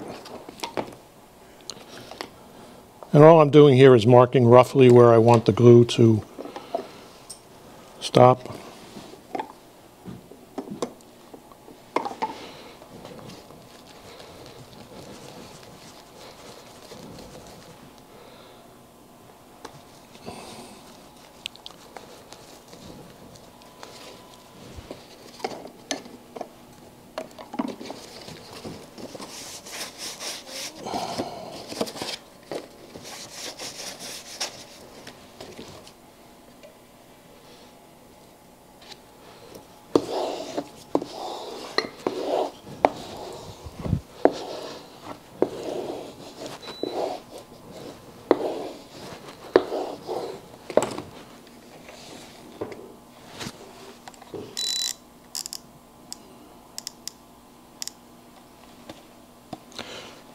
You want to be able to, you don't want this iron hot, you want it warm. So if you can't keep your hand on it, it's too hot. And if you put it down and it goes, probably too hot. Okay, It leaves them all. okay, so we know we've got an overlap here. So I'm just going to put a straight edge down here. And I'm going to cut through both pieces.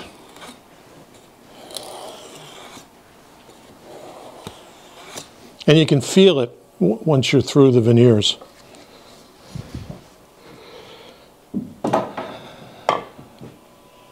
Where's my little, oh. So this piece goes away, and this piece gets lifted up. So this is setting already.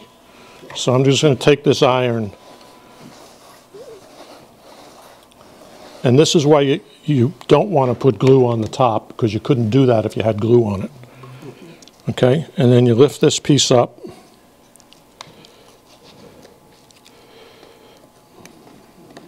So the iron just helps you extend the glue time? It reactivates the glue.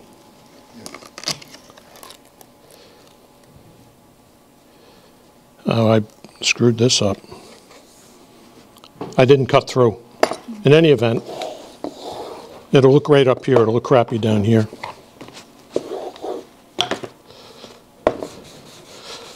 So this glue is gelled, but if anything was going on down here that I didn't like, I could simply... And the only thing you can do wrong with this iron, well, two things. Make it too hot or stop. You never want to, you got to keep it moving. So if you look, I put that glue on and you can see glue coming out.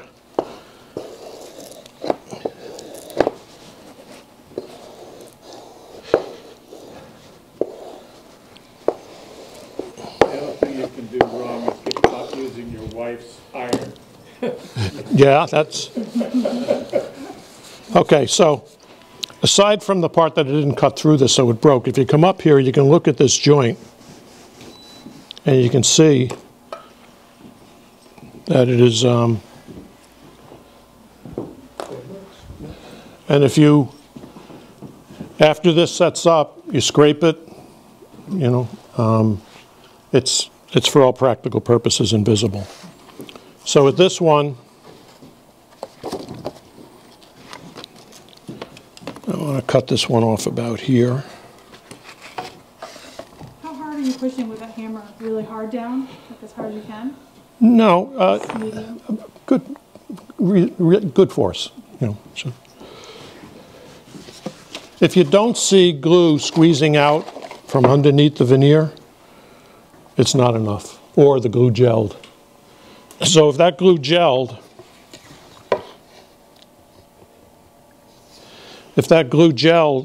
and you let it sit, the next day you're going to see bubbles. If you squeeze way too hard or you don't get glue everywhere, the next day you're going to have a void. And we'll talk about how you deal with those. So this glue here,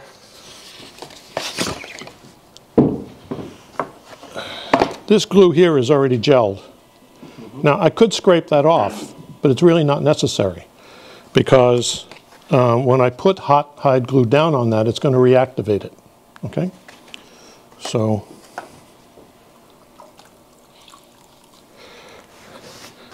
now if you had real stuff, see this is curling already, right? But when I put the moisture on this side, it's going to lay down again. Okay? It's also a good idea to do that, which I haven't been doing.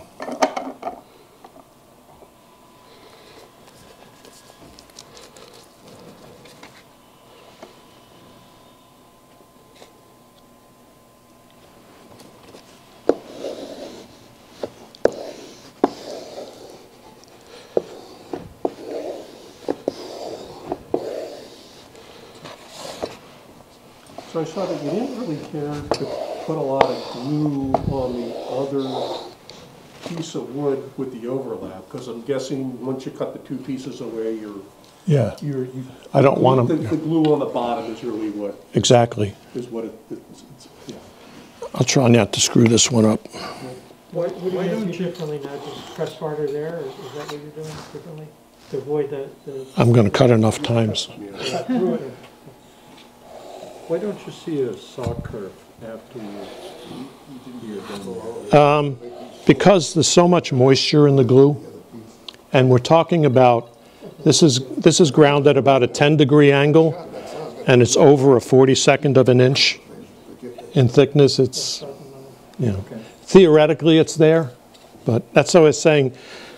While it's a good idea to try to get both sides of that stringing square, it's a little bit anal. You know. The other thing is that saw doesn't have any set. Doesn't have any what? Set. The teeth aren't that outward on both sides. They're shaped like this. That was straight up. In or not out.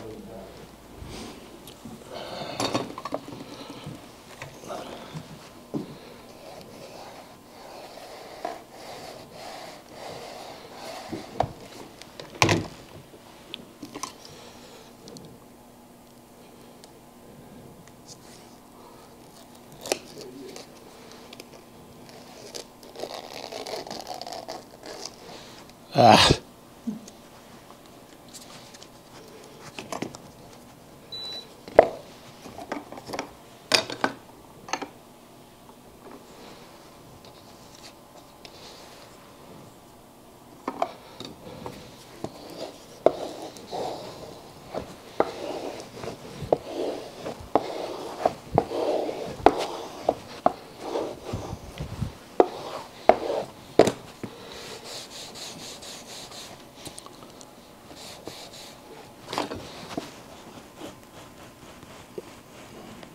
You can see the glue squeezing out.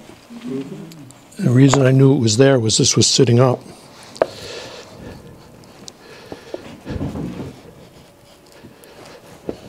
This is a good way to practice. Pardon me? It's a good way to learn how to do this, is to practice on small pieces like this. Oh, yeah. Yeah, well, you know, you really don't work on much bigger Never the get a piece. chance to do it.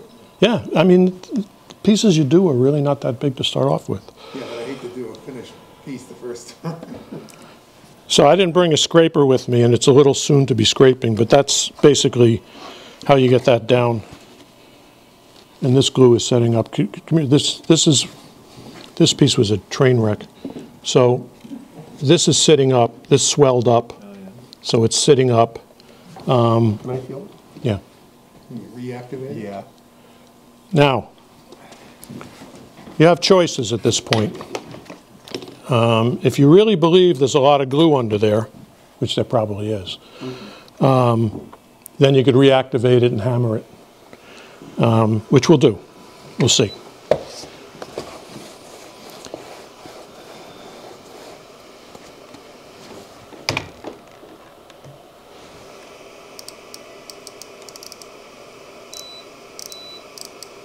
Come on.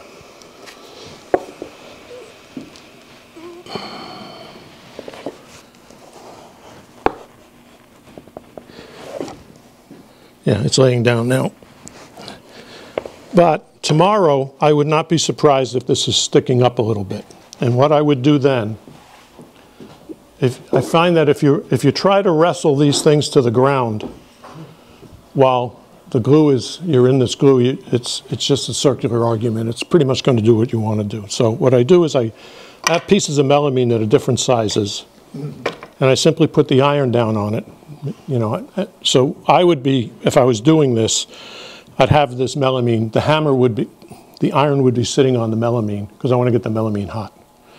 So when the melamine gets hot, you just take this, lay it on top, clamp it down, and 15 minutes later, this thing is below its gel point, and 99.9% of the time, that is down and it's staying down, okay? Okay, I think this glue is too cold.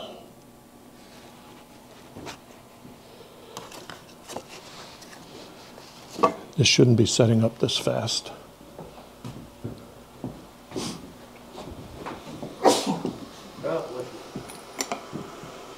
Okay.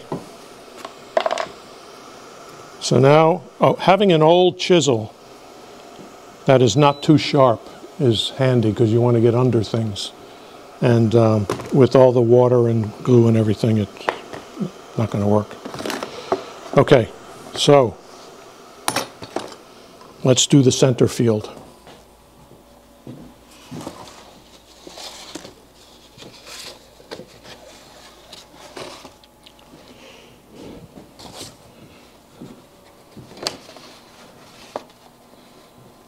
All right, so let's suppose this was flame birch or mahogany crotch or something like that, and we're going to want to butt these two together, because if we overlap them and cut them, while we will get a match if we cut down the middle, it's possible after all your fussing to get exactly the book match you want. You're going to cut it away, and it's going to be like this or something. So in these cases, I prefer doing a butt joint. And to do a butt joint, you need to have 2 dead square edges. And I normally do that with a hand plane, and I'd like to demonstrate that. But first, we're going to cut these. So I'm just picking this as a place to go with this thing. And I've got this, so I'm going to go here, which is bigger than I want, and here, which is bigger than I want. Now, whether these edges are straight or not is irrelevant, because I'm going to cut them away.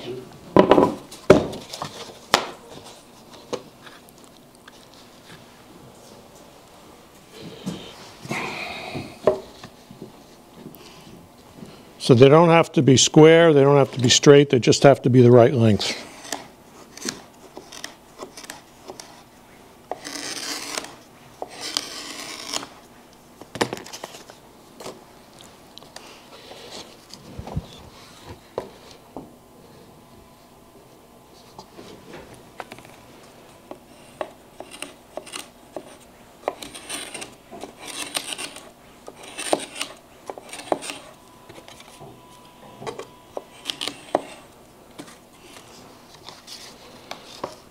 Okay.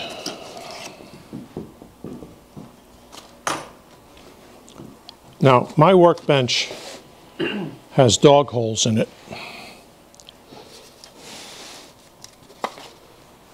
So I'm able to take two pieces of MDF. I'm going to do this facing this way, just so you can see it. I don't know if I can.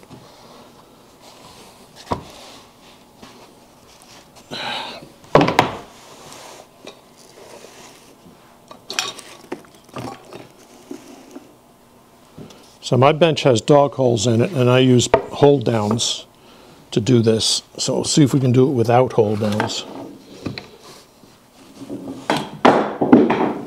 What a mess. Okay, so you take these 2 pieces. Thanks, I appreciate it. And you want to stick them out maybe 1/8 of an inch.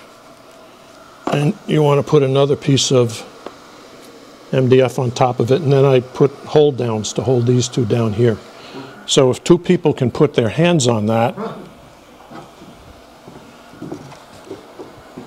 Would a shooting board work just as well? I guess if you had one long enough, but what you're trying to do, let me just reset this veneer a little bit. You want to keep this out far enough so the plane can get to it, but close enough so that you don't get a lot of flex. Now what you want to do is you register the front of the plane, this front of the plane here, against the veneer, and all the weight is on this, and as you're going through, you're okay, it's important to let the plate out.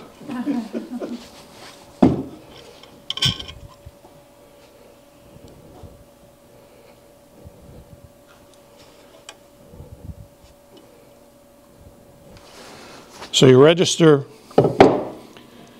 against the front, and you start to go through, and then you switch the weight to the back.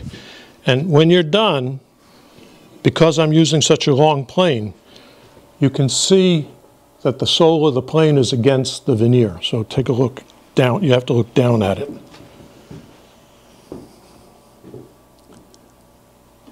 So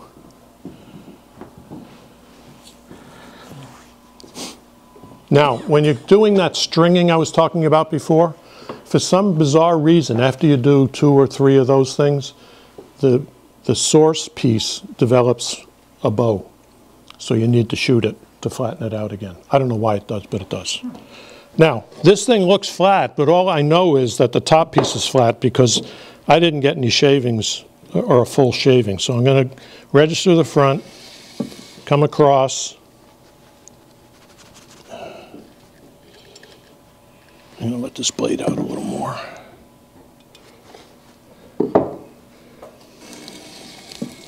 So you can hear it. And that sounds like I'm going against the grain, so I'm gonna go this way.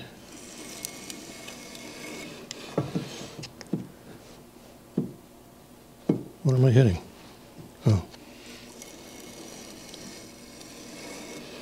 So I'm not pushing this, I'm just holding it against the veneer, and you can see the shavings that I'm getting, okay?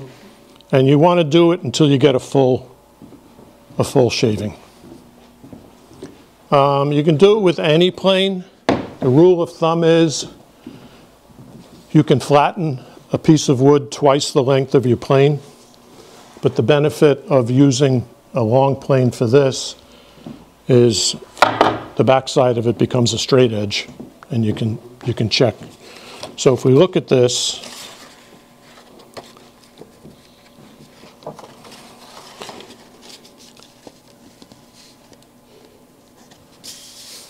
here, take a look. That's now you can do it with the saw, but you won't get an edge like that. Okay, so back to the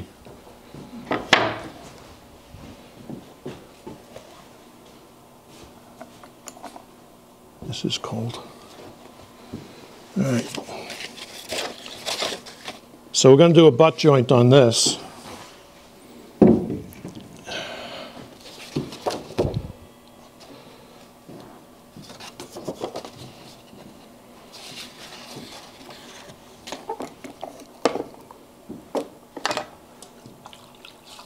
Do you use veneer tape at all? No.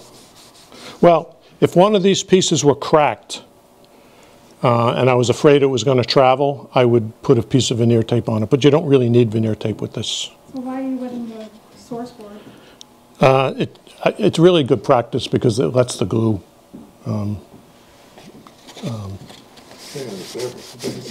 Yeah. Some people actually size the board before they do this. What alteration or difference do you make if you are doing this with your own sawn veneers that it might be a 1/16 of an inch or an 1/8 of an inch thick? A lot more water, or? If I was doing it with that stuff, I might glue both sides. I mean, when you're getting up to a 1/16 of an inch, it's more like, oh, I got to put this down. Huh? Oh, wrong side. Okay, so now I want to get this on this line, this center line.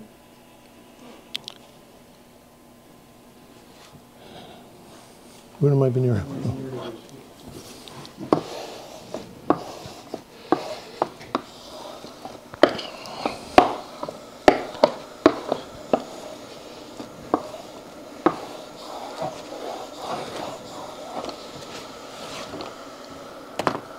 Now you could theoretically veneer tape these together and try to hammer them down, but the way to get veneer tape off is to put hot water on it. So, you know. Yeah, that's true.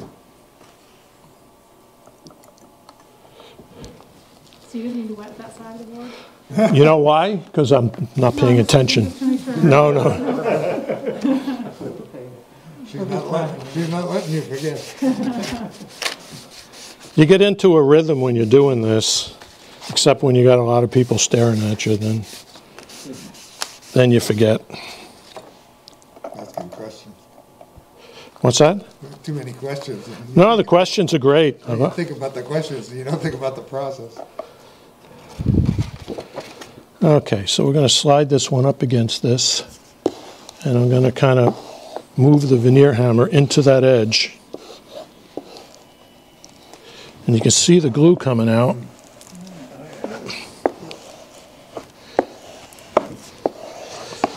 That's how I knew when I was doing the back I was in trouble, because I turned the temperature up on this a little bit. The glue was gelling too fast. And Does that crack matter? Does that? where? See how it's split? It's not, if I can find the piece that I, Oh, I see. it's very close. There was a piece of wood that dropped here. But it won't matter at all if I find that piece of wood.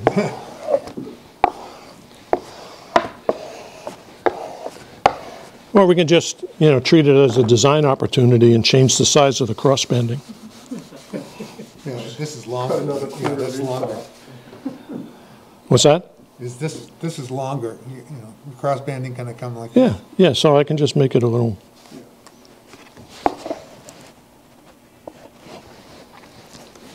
How long until you can't iron anymore? Does it come apart and it's permanent? No, that forever. You put hot water and an iron on this in 5 years and it'll come up.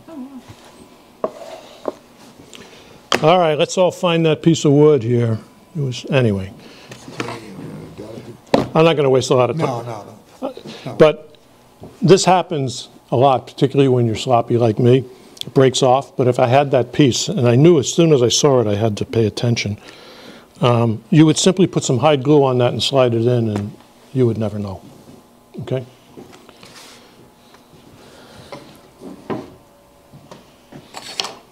I don't see it. No, it's not worth talking about. Just, Okay, so now this is down.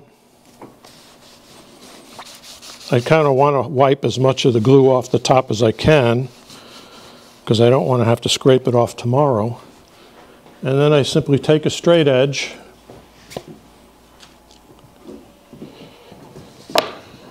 I try to do the cross grain piece first in case it breaks out.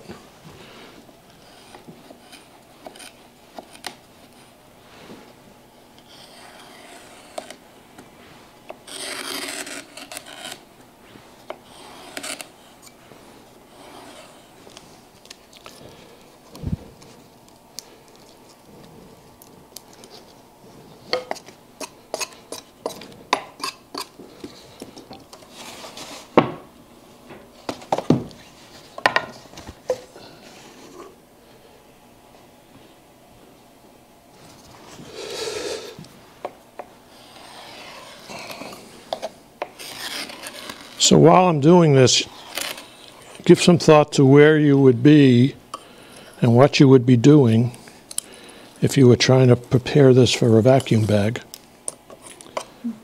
and how you would be dealing with the stringing and all that other stuff, okay?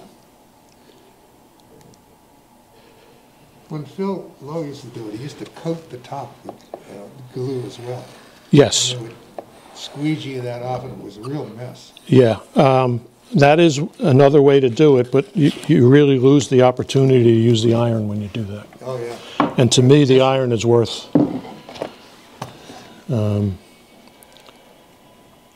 it's worth its weight in gold. There aren't a lot of things you can screw up that you can't fix. Like if I come tomorrow and there's a bubble in this, it's fixable. Okay, so there's our butt joint, Yeah. okay? Fairly invisible. Now, if you were doing a crotch or something like that, a significant part of this join would be end grain because the stuff goes all over the place. And the end grain is harder to hide. So that's the stuff where you I could have shot this, I could have done this with a saw and gotten something very close to this.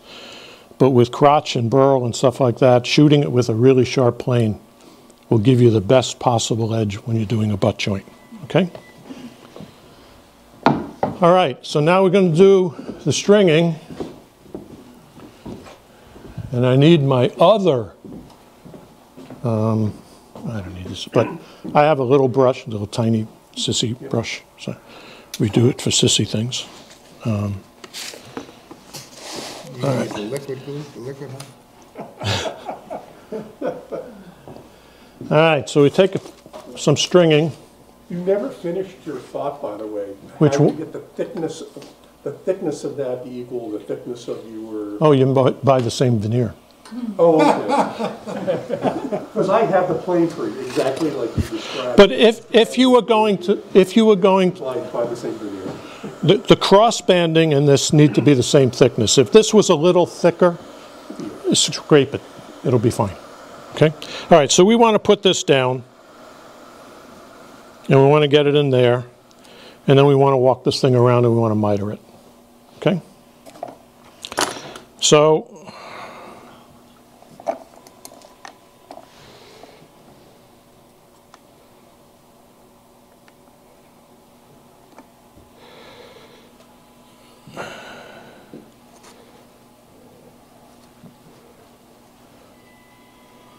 where's my little tiny, where's my hammer? Where's everything? Oh. Oh, here it is.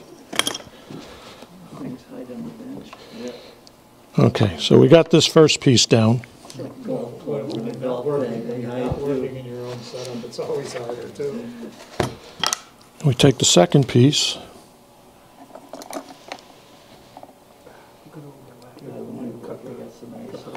So much stuff on the benches. Why don't you bring over the smaller brush? Well, when I'm doing marquetry and stuff like this, I use a smaller one, but it doesn't matter. And the same rules apply to this. I mean, if you don't like the way it looks, put the iron on it. So now, I'm going to put this knife right on the corner of the center field, and I'm going to look for where it joins the two pieces cross, and I'm just going to lean on it. And of course I didn't put it in the right spot, but you get the idea.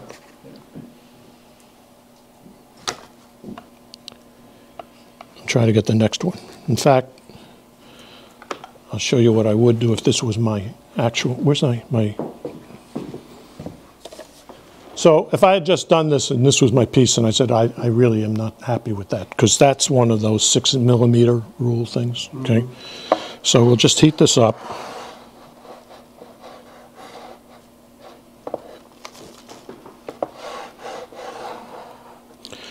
This iron turned itself off.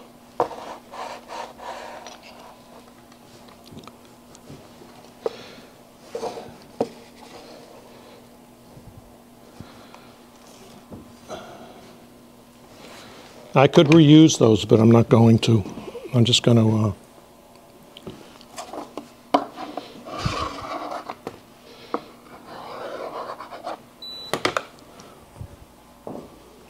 so it's always good to have extra stringing.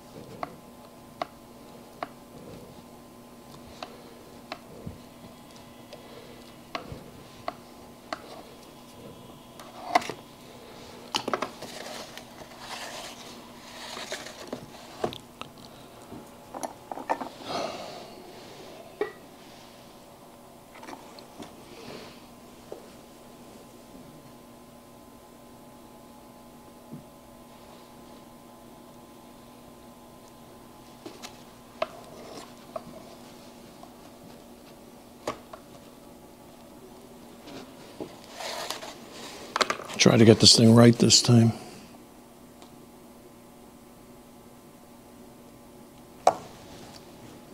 Yeah, that's right. Do you have a box cutter for that too? You can use anything.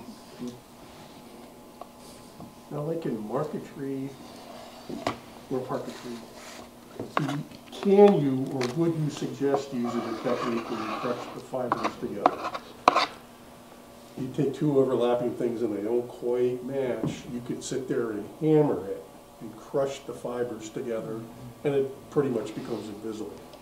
Would you do that here or not? I probably have done just about everything I do to make up for my mistakes, but I find that when people come to look at this stuff, the first thing they go for is your miters and your dovetails. So I would rather just, I mean, it's a little piece of stringing, just do it over. Just do it over. Yeah. Yep. Okay, so let's pretend I went around this whole thing. Yeah. Okay, it's, now we're going to do the cross banding.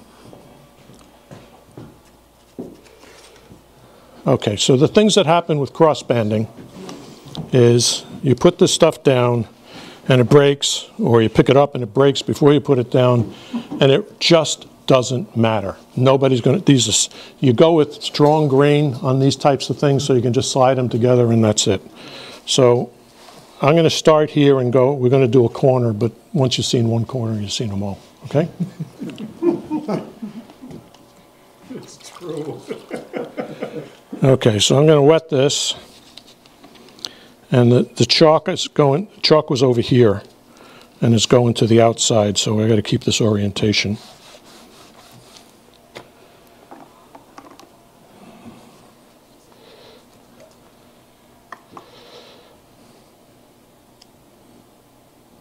I'm going to move it over, so I have to do a join.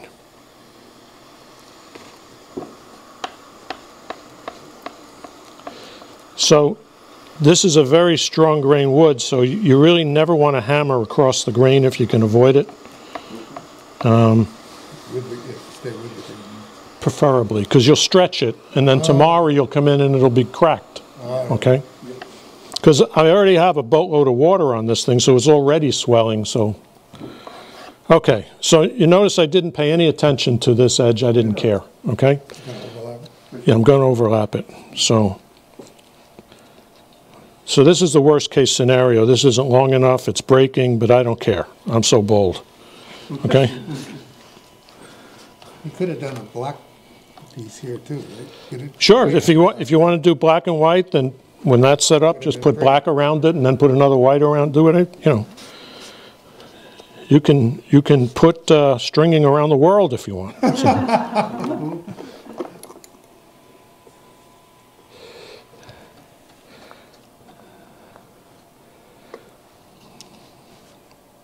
So I'm going to overlap these.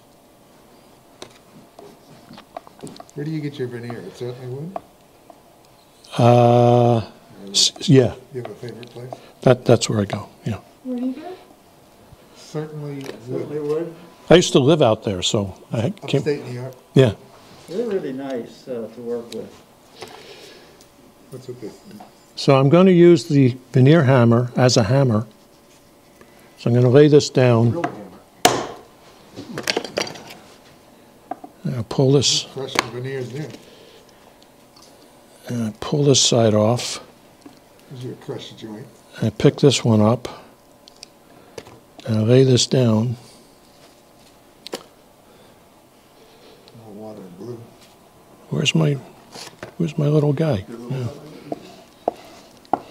Right there. Oh, there it is. Okay. So you were watching that. I guarantee you tomorrow you came here, you will not find that joint. It's gone. So I want to add this piece. Wow. Would you ever miter that corner? I will.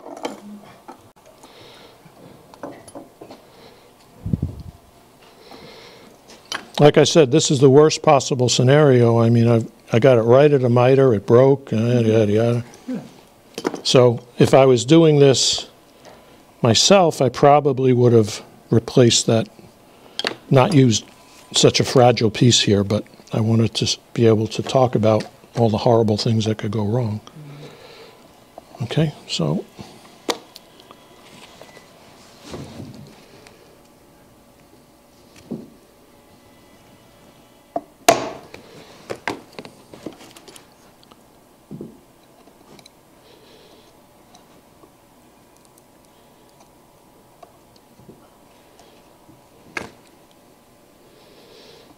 You do most of your work standing up or sitting down. This looks like this could get hard on your back after a while. Yeah, my workbench when I do this is about this high. Yeah. I have a secondary bench I use. Because, yeah, my back is talking to me right now, saying, what the hell are you doing? Okay, so now we would take another piece, the chatoyance, everything goes out, okay?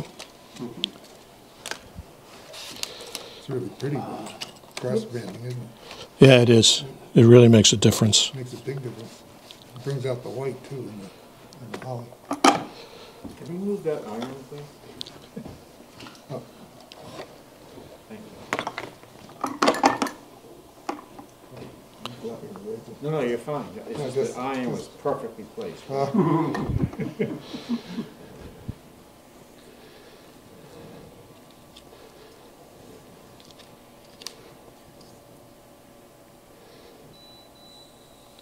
Yeah, I'm just going to overlap it.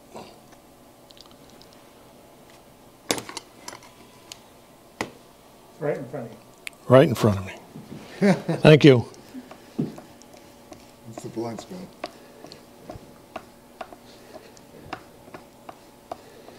It's the kind of thing that happens when you're working in a place that's not your own, not set up the way you're used to it. I'm still a mess in my own workshop, so. But thank you for giving me that. All right, where's my little, it's great. Okay, so we've got this corner here, Yeah, and we've got the intersection of these two here, yeah. and that's what we're shooting for, okay? So we drop it down on there, and we drop it down on there. Ah, it moved.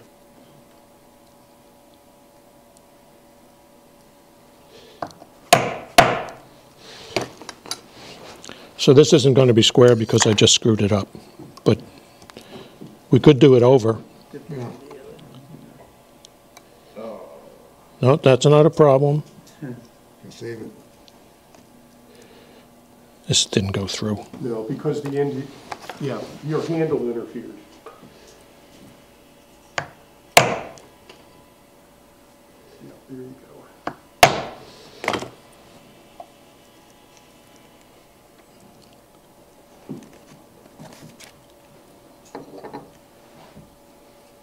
So because this stuff is so brittle, this corner breaking off is not uncommon at all. But it, as I was saying before, it just doesn't matter. You just put it back in, and we have to cut this one down.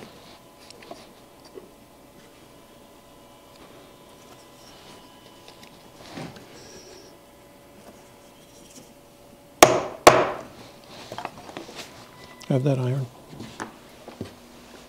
Shut off again.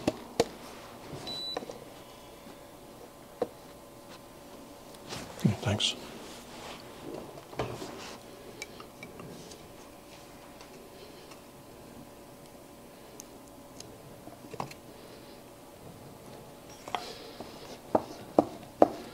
Okay, so aside from the fact that I moved this and it's not exactly at a miter, and I broke off this corner, it's perfect. But what I would do, again, is I would simply take the iron and take these two pieces off and do it until I get it right. You don't get that chance with PVA glue. And you don't have to vacuum or press this at all when you're done? No, it's done. So why would people pick the vacuum thing, which seems very complicated, over this? I don't know. Oh, it's not like, That's why I don't. Because I do that at work for odd, very complicated shapes. oh, And you oh. wanna It get- also, and you wanna it get a also, constant pressure it also across it, is right? useful if you're doing huge pieces. Yep. like A aircraft friend of wings. mine had to do 2 doors, which were 10 foot high and this wide for a historic house. Yep. And he used Unibond, the Unibond and a vacuum bag, because they're just huge things to veneer. Yeah.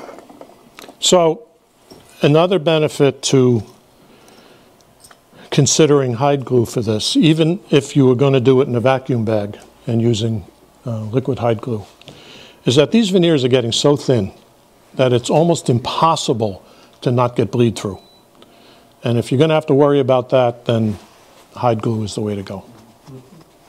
Okay? And if you're finishing it all, you don't have to worry about getting every little bit off the top? No. So it's fine. No, in fact, what I would do next with this, after it all dried up, is I would paint hide glue over the whole top of it and use it as a filler. Because this is nice and smooth. This has got open grain, so we want to fill it. And I'm going to talk about that next. Do you want me to do more of this, or are we good with this? No, that's fine. Okay. It's a great filler for mahogany. Yeah. Oh, nice. So, you were talking about sizing the ends of the MDF. Right. You all know that it just sucks up too much glue. Right. Can you do that with your typical PVA and water mixture, size it, and then do hide glue? I guess you could, sure. I mean, the two should stick together.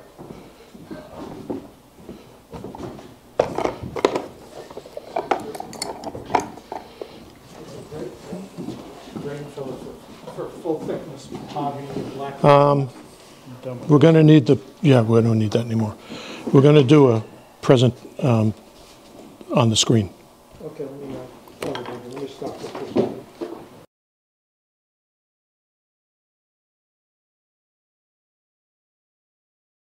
Hide glue is make filler with, use it as a filler as opposed to buying all that plastic stuff or a lot of the oil-based stuff, because filling is a really sloppy operation. So in this book, which is where I learned about it, that little, I don't know where it went, the little green book, it has a paragraph in it that talks about this, and they basically said that you mix a pound of glue with a gallon of water, which is about an 8-to-1 by weight mixture. So what I do with my standard mixture, since I know what the ratio of the water to the glue is, I've come up with a rule that says however much glue you have, add enough water to go between 2 or 3 times that, and you've got sizing. Okay, you've got filler. So that avoids having to come up with new mixtures and all that other stuff. Thank you. So you simply take, it's pretty watery. You simply take it, you brush it on, and you go away. And then you come back the next day, and this is a little video of using the filler on that table. And hopefully it's loud enough.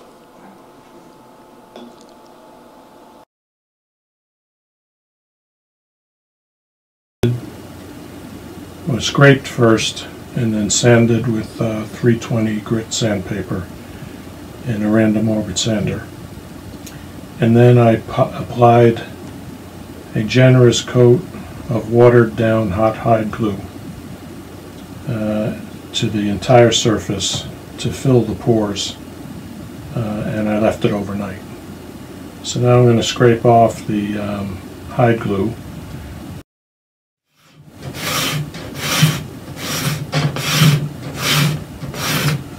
So what you're seeing coming off here is all glue. It's not, there's no wood being scraped off at all, which is exactly what I'm looking for. Just want to remove the glue from the top and leave the glue in the pores. And because hide glue doesn't affect the finish, the little bit of glue that's left in the pores won't have any impact on the coloration or the application of any of the top coats. And what's going on here will be a coat or two of de-waxed shellac, maybe a 1 pound cut, and then I'm going to put multiple coats of waterlox on top of that. When you start seeing the dark stuff, then you know you're going down into the wood itself, but that doesn't matter either. This feels like a very small amount of oil.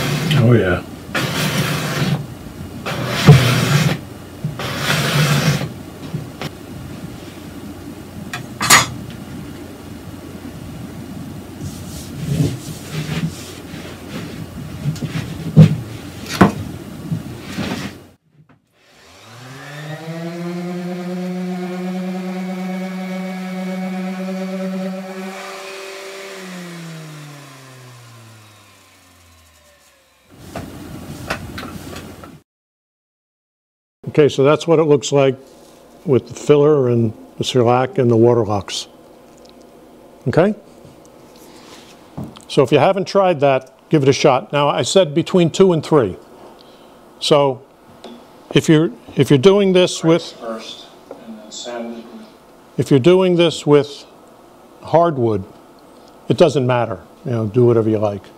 If you're doing it on top of a board that you veneered, you really don't want it too watered down. You want to get it on there. Don't be rubbing it and poking at it. Get it on and walk away, because you're going to lift the veneer. Okay, so this is one you should practice a little bit under adult supervision if you're going to do it on veneer. Okay. Okay, the last piece of this is that table that had that ray finish. The methods for doing that are a little bit different. So I have a video here that I presented to some other group on how to do that. This board was made after I made the table to use as a demo. All right. Is this something you want to see, or? Yeah. Okay.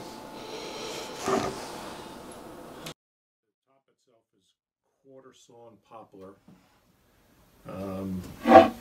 The back is ribbon mahogany. Below this I have a layer that goes across, so the poplar is running this way. There's a layer of mahogany that's running across it, and then this is the finish layer for the back running perpendicular to the layer below it. That should add some stability to this top from a cupping and twisting perspective. Beneath this ray pattern is a layer of mahogany veneer running sideways. Again, the poplar is running north along the long axis. And as you can see, the rays are pointing in 360 degrees. When this top is finished, it'll have a pad array in the middle. We haven't decided yet on what that's going to look like.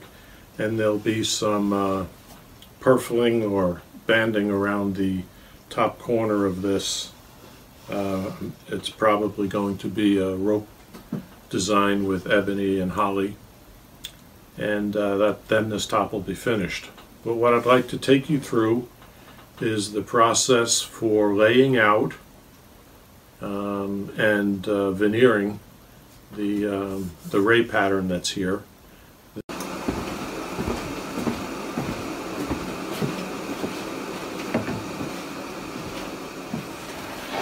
Okay, so I set up this piece of MDF as our substrate.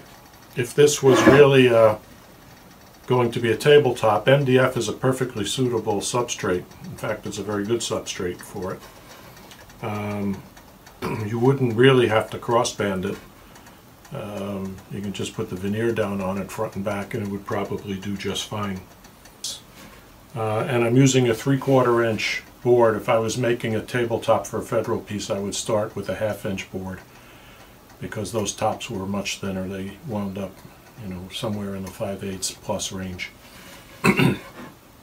Now this is not a complete tabletop because I don't want to do this 16 times.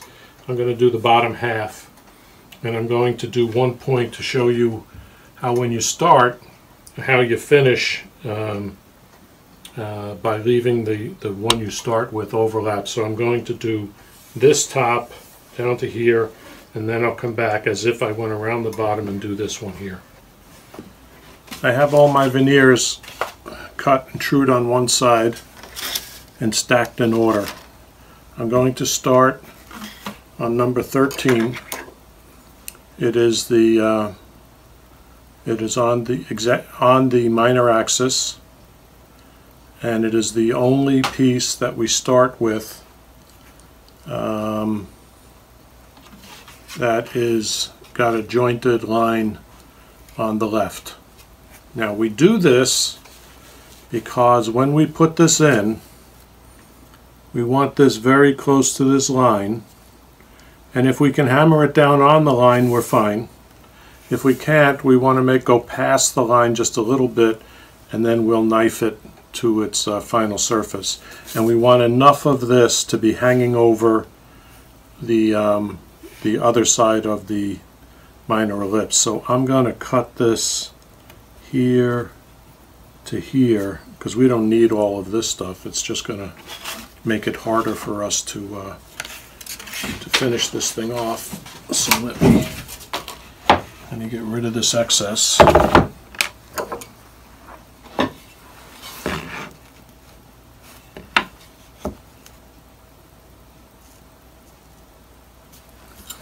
And this doesn't have to be at all accurate, and it doesn't matter if it breaks out, because we're going to be cutting this edge off later on. So this is the first piece we lay in.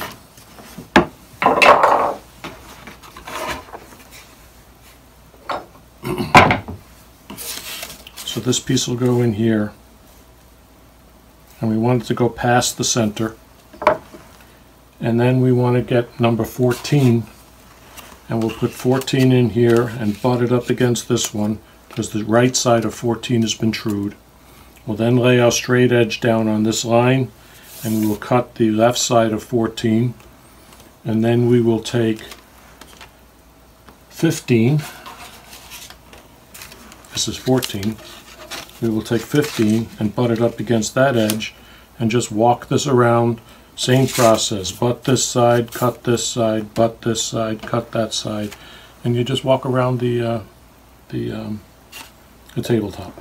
Couldn't be simpler.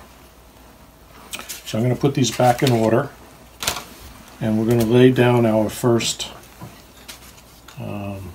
piece. Now I'm going to get these rags wet. That is pretty hot.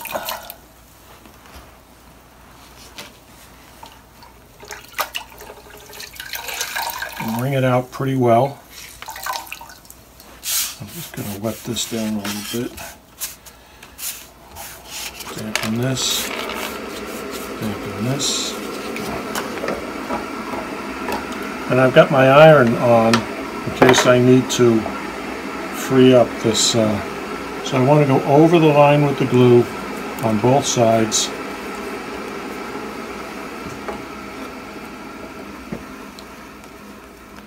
I'm going to lay this in and see if I can get it on that line.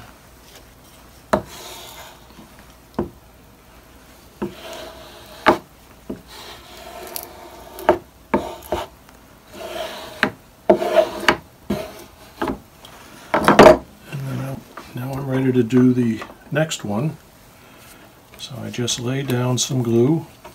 This glue is a little thick. I think I'm going to thin it out a little bit. So I take number 14,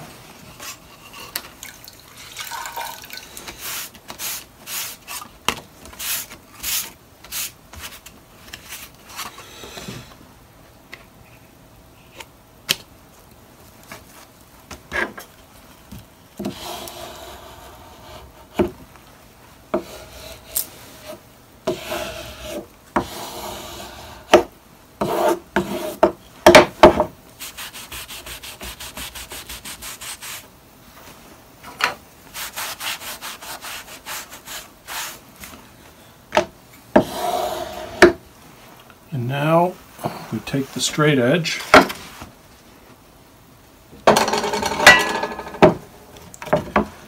and we line it up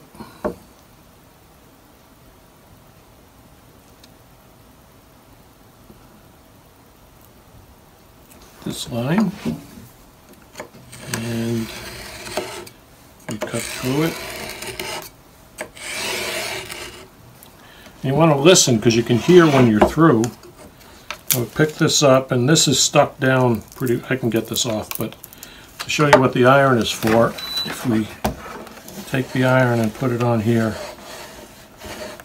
this will lift right off.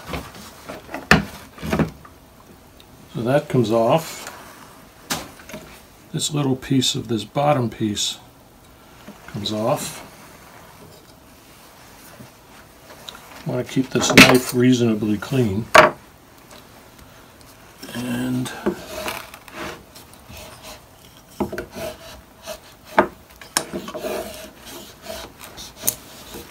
this is So this glue set up and it was up a little bit. I didn't hammer enough out of it, squeeze it out. So I just reactivate it and you can see the glue squeeze out.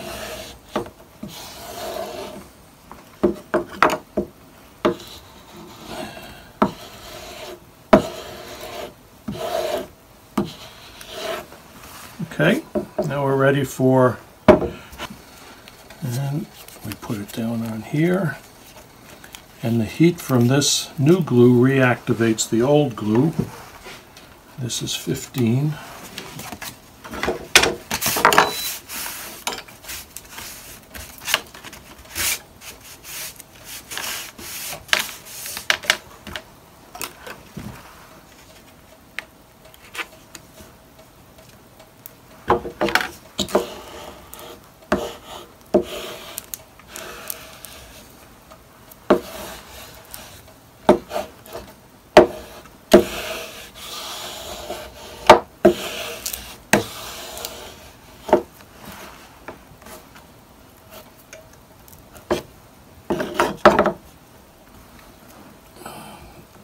It doesn't hurt to use your fingers to pull this together if it's not being friendly to you.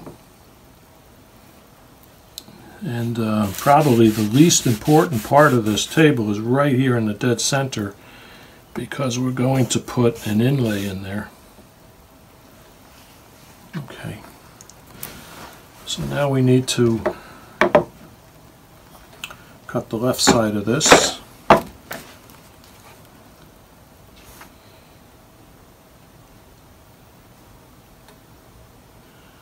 So you get the line, the center point, and this line, and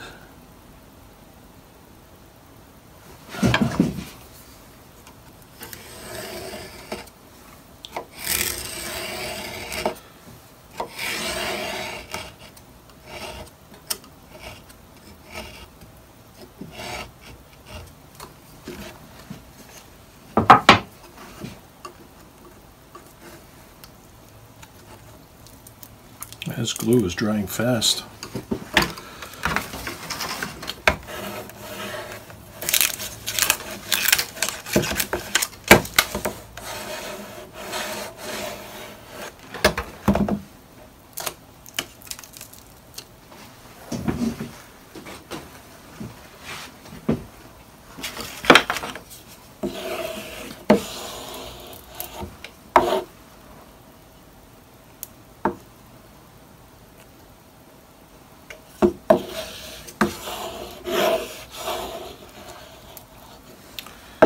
Alright, 16. As you can see, this moves along pretty briskly.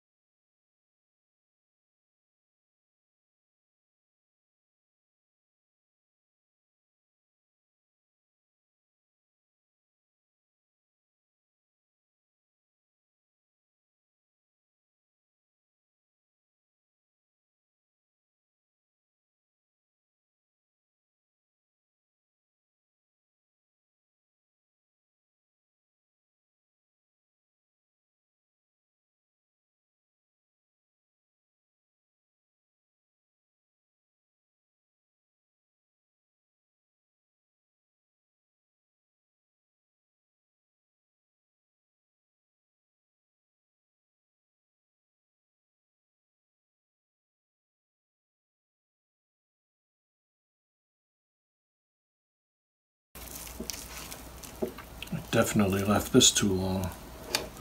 Can't even see the lines. There it is.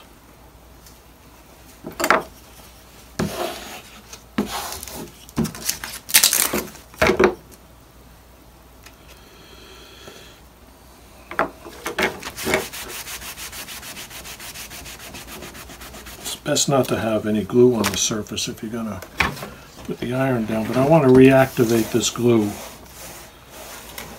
because it was pretty dry when I put this down. You can see this one is buckling here. This one may be a problem piece.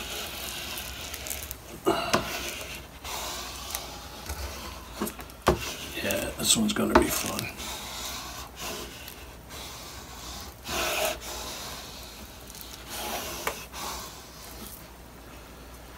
Yep.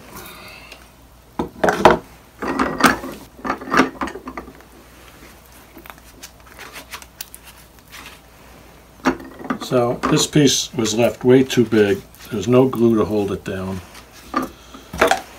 I got it wet, now it's curling. So I have nobody to blame but myself for this little problem, but might as well see it. So if I wet this side, this thing should lay down again. I got glue underneath here, and there it goes. So I'm just going to heat this, wipe off the glue, and heat this up one more time.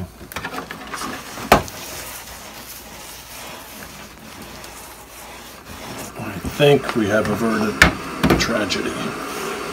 So that was poor. Yeah, you can see the glue squeezing out underneath that. So that was poor preparation on my part, leaving this piece way too big.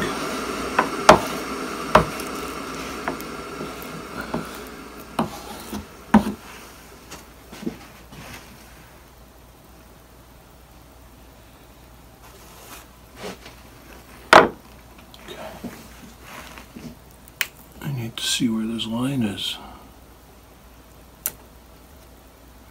There it is. You've just witnessed the two stupid things you can do in this process. There aren't that many stupid things to do. I think I've covered them all.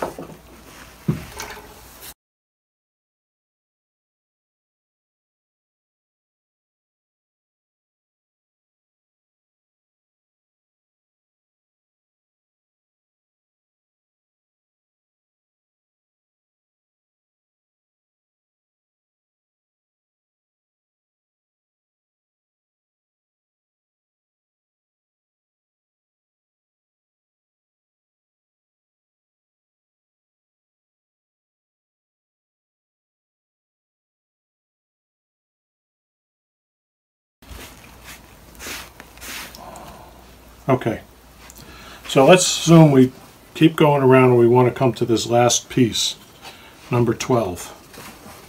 Now, this first piece is already over the center line. So when I lay this piece down, I want to lay it over that center line again. And it will, the right side would have been butted up against whatever piece of veneer was here, because I'm coming around. So that's butted up against it. This is overlapping, and I'm going to cut it on that line, okay? And that's how both of these are going to. So when I'm putting this last piece in, I probably want a 1/2 inch of overlap.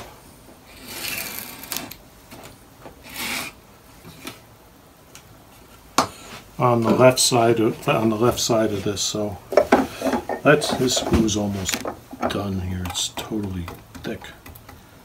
Alright.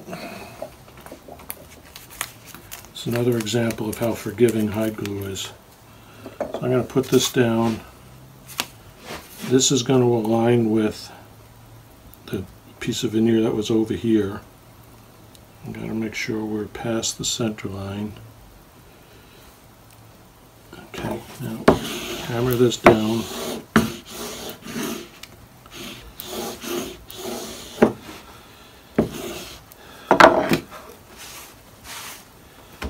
Now we take so this is going to line up with this line and the line that's over here that says the center line.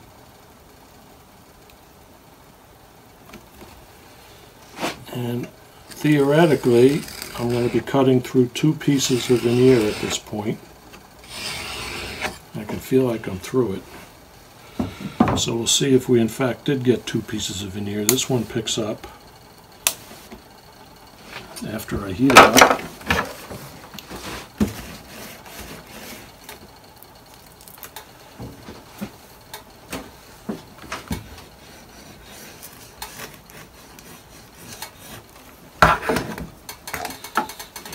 Pick this one up, and then we pick up this piece that's under here,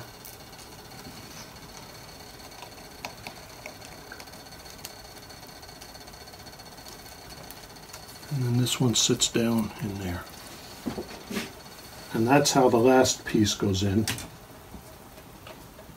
if you can ever get this. And we're going to hammer this down. I'm going to get some of this wet glue off here with this drying glue, and then we're going to hammer it down again and reactivate that glue.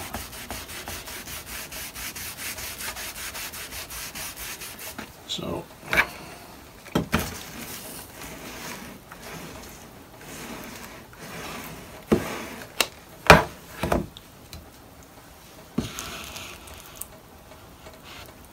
you see all that glue coming out from under there. What that was glue that had set up so that when I hammered it, it was too thick to squeeze out, and that's not good because that'll leave bubbles and whatnot underneath there.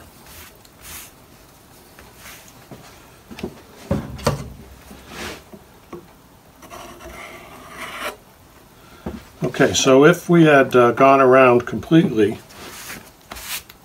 that's how we would have kept adding pieces, and that's how that last piece goes in. So remember, the first piece wants to overlap on both sides. If you can get a butt joint to start on the left side, that's great. Otherwise, overlap it on both sides and then cut it. And this center didn't come out. I must have used a bad line somewhere, because all of these should come out pretty much dead nuts on, and this number 3 is off. But if you look at this one, they're not perfect, but they're much closer to the center. It's going to be completely irrelevant because something somewhat bigger than this is going to go in here. So those points that you have at the end are going to go away. This glue can, this stuff. Okay, while I was waiting for this, I was feeling around, and it felt like this edge is coming up. Now, since this edge isn't attached to anything, I could just heat this whole thing and slide it around, but in real life, this would be wedged between two pieces of veneer. So what I'm going to do with this is exactly what I did with the other one. I'm going to heat up this block. I'm going to heat up this section here and wet it, and I'm going to put that block on it and see if we can get this to lay down. Okay, so we're going to wet this. I'm going to heat it. I'm going to hammer it, because I should be able to fix a good deal of this with the hammer. Yeah, you can see that glue coming out. It's down exactly the way you would want it to be, but I'm still going to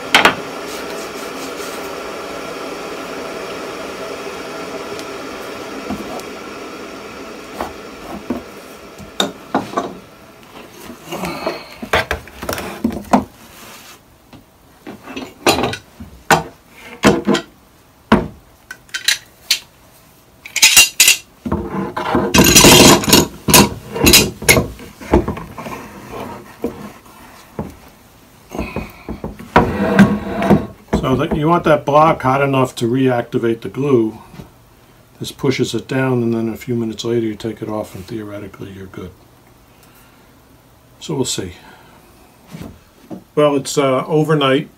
Where we left off, I was having trouble getting this ray to lay down. It kept coming back up, and that was because I was taking the heated block off too soon. to try to keep in line with the timing of the video.